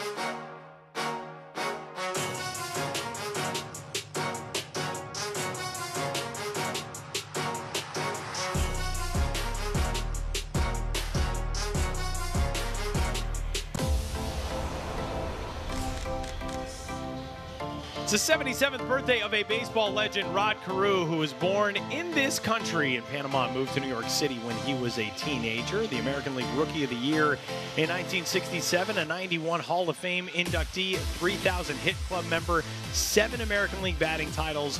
He won the American League MVP award in 1977, and today, Rod Carew celebrates his 77th birthday. There was a fantastic blog entry from the incomparable Joe Posnanski, who wrote about Rod Carew today on his birthday, and he said, Rod Carew in 1977, his MVP campaign, as the first pitch is driven in the air to left field, and this one may slice foul and will. Hook foul, I should say. As Edgar Munoz, leading things off, finds himself down 0-1. Matias Asa is the new arm into the game for Argentina as they continue to get guys work out of that bullpen. Another one of the really young guys, just 18 years old, and he just turned 18 in August. But in that 1977 campaign, Rod Carew, an OPS of 1019, he only hit 14 homers. And this is the quote from Joe Posnanski's blog entry today. He says, in the last 95 years, only one player in baseball has had a 1,000 OPS with fewer than 15 home runs. And that one player is, yes, Rod Carew in 1977. Before that, you have to go all the way back to 1927 and Hall of Famer Harry Heilman. And before him, you have to go back to Tris Speaker, Ty Cobb, and Shoeless Joe Jackson. Back in the dead ball era with a very different form of the game of baseball, as a strikeout and a throwout there. For out number 1. That was actually Joshua Wright who took the pinch hit appearance there in place of Munoz. Big striker. You mentioned 18 years old, Asa. Here he is, being thrown to the Wolves against Panama. He's just watched his team give up an 11 spot. I'm sure his heart rate's going a little bit, but man, big strikeout against Joshua Wright. Prospect with the Athletics.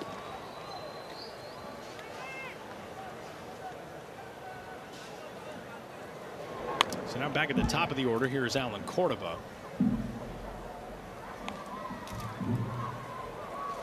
11 men batted last inning for this Panama squad.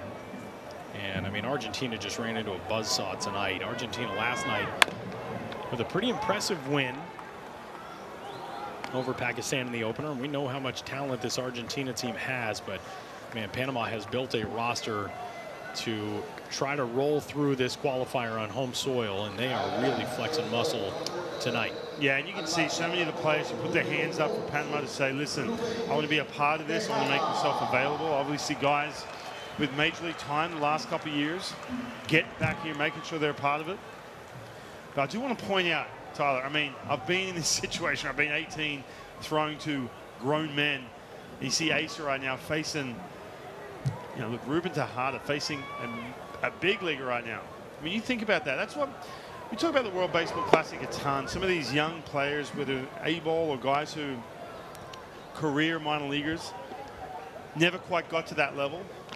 And look, now all of a sudden they're 60 feet away from some of the best players on the planet. I'll tell you what, Ace will never, ever forget this moment. Take it back to Argentina. Coming into this ballpark in front of this crowd and working what it looks like will be a 1-2-3 inning, as Matias Asa really efficient in the 6th. Argentina needs 2 in the 7th to keep this thing going. That's where we're headed. 11-0 Panama in front.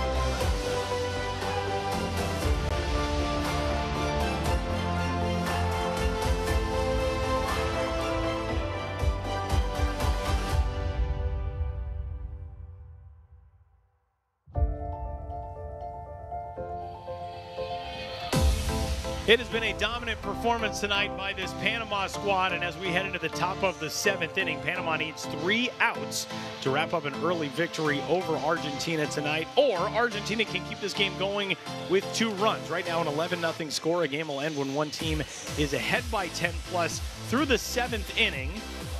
And with Panama out in front 11-0, this has been an exceedingly impressive performance. And we head into the 7th. And the first pitch is therefore a strike from the new arm into the game for Panama, Alberto Guerrero.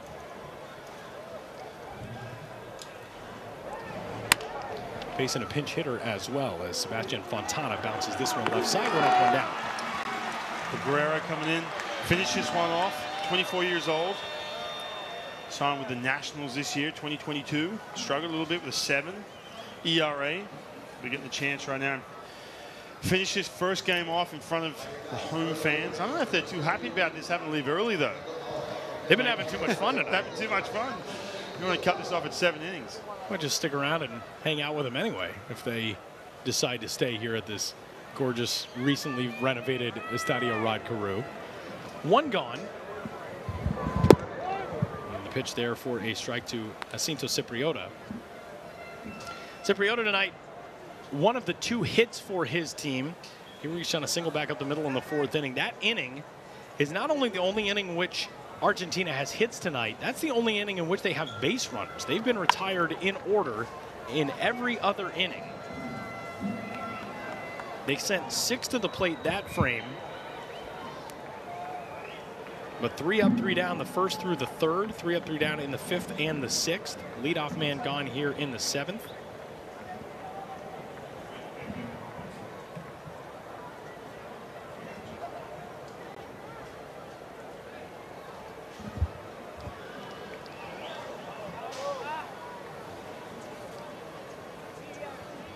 Oh, 2 count on Cipriota. Got strikes. Waiting for that strike 3 call. That pitch looked pretty perfect, and Michael Lula pulls the trigger behind the plate. And 2 gone here in the 7th. That's just straight gas. See some good velo from this bullpen. Guerrero being one of them. So 2 out. And Andres Kim, the last man standing between Argentina and a run rule defeat here on day number 2 of this World Baseball Classic Qualifier. First pitch to him is ball 1.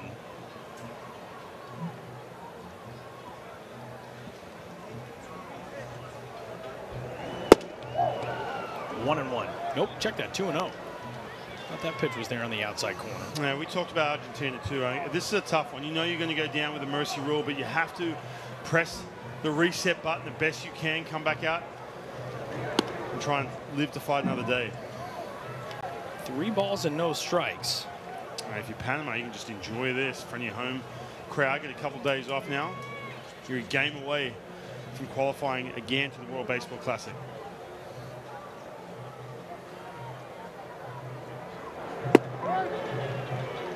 .30 pitch there for a strike, 3-1.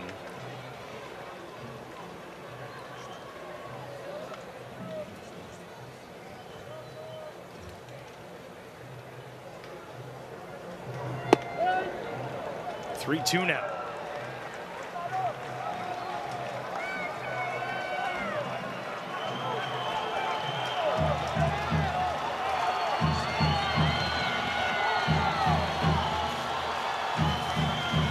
This Panama crowd has gotten what they came for tonight.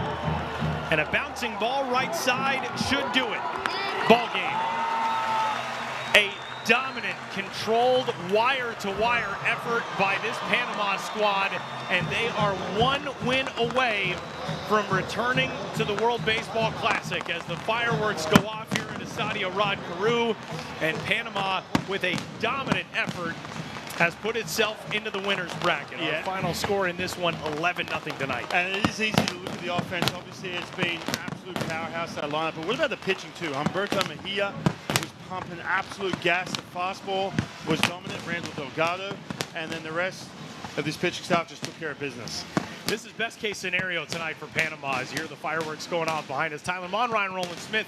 It's a fun night for that home team, for that home crowd. For Argentina, you get the win yesterday, so you move into that loser's bracket now, but you still feel okay about where you go heading into tomorrow's action. And look, this is tough to recover from. We saw Czech Republic do it outstanding, what they did with their pitching, but you have to start putting the wheels in motion, trying to figure out the structure, how you're going to get your pitching to fight another day. But now we are down to the business end of this qualifier. All of a sudden, there's a limit. The team's going to be eliminated in the next couple days. Pretty crazy that we are already talking about elimination games as we'll take a look at the bracket for this 2022 World Baseball Classic Qualifier with two teams moving on to tomorrow from the losses today and matchups tomorrow that you see for that losers bracket with a couple of teams already headed home. Two will move on to fight another day, but elimination games already at hand here in Panama. For my color man, Ryan Rowland-Smith, and our producer, Tim Fryer, been a fun night tonight here at Panama's Estadio Rod Carew. My name is Tyler Mon. Panama over Argentina, 11-0. We'll talk to you tomorrow from Panama City.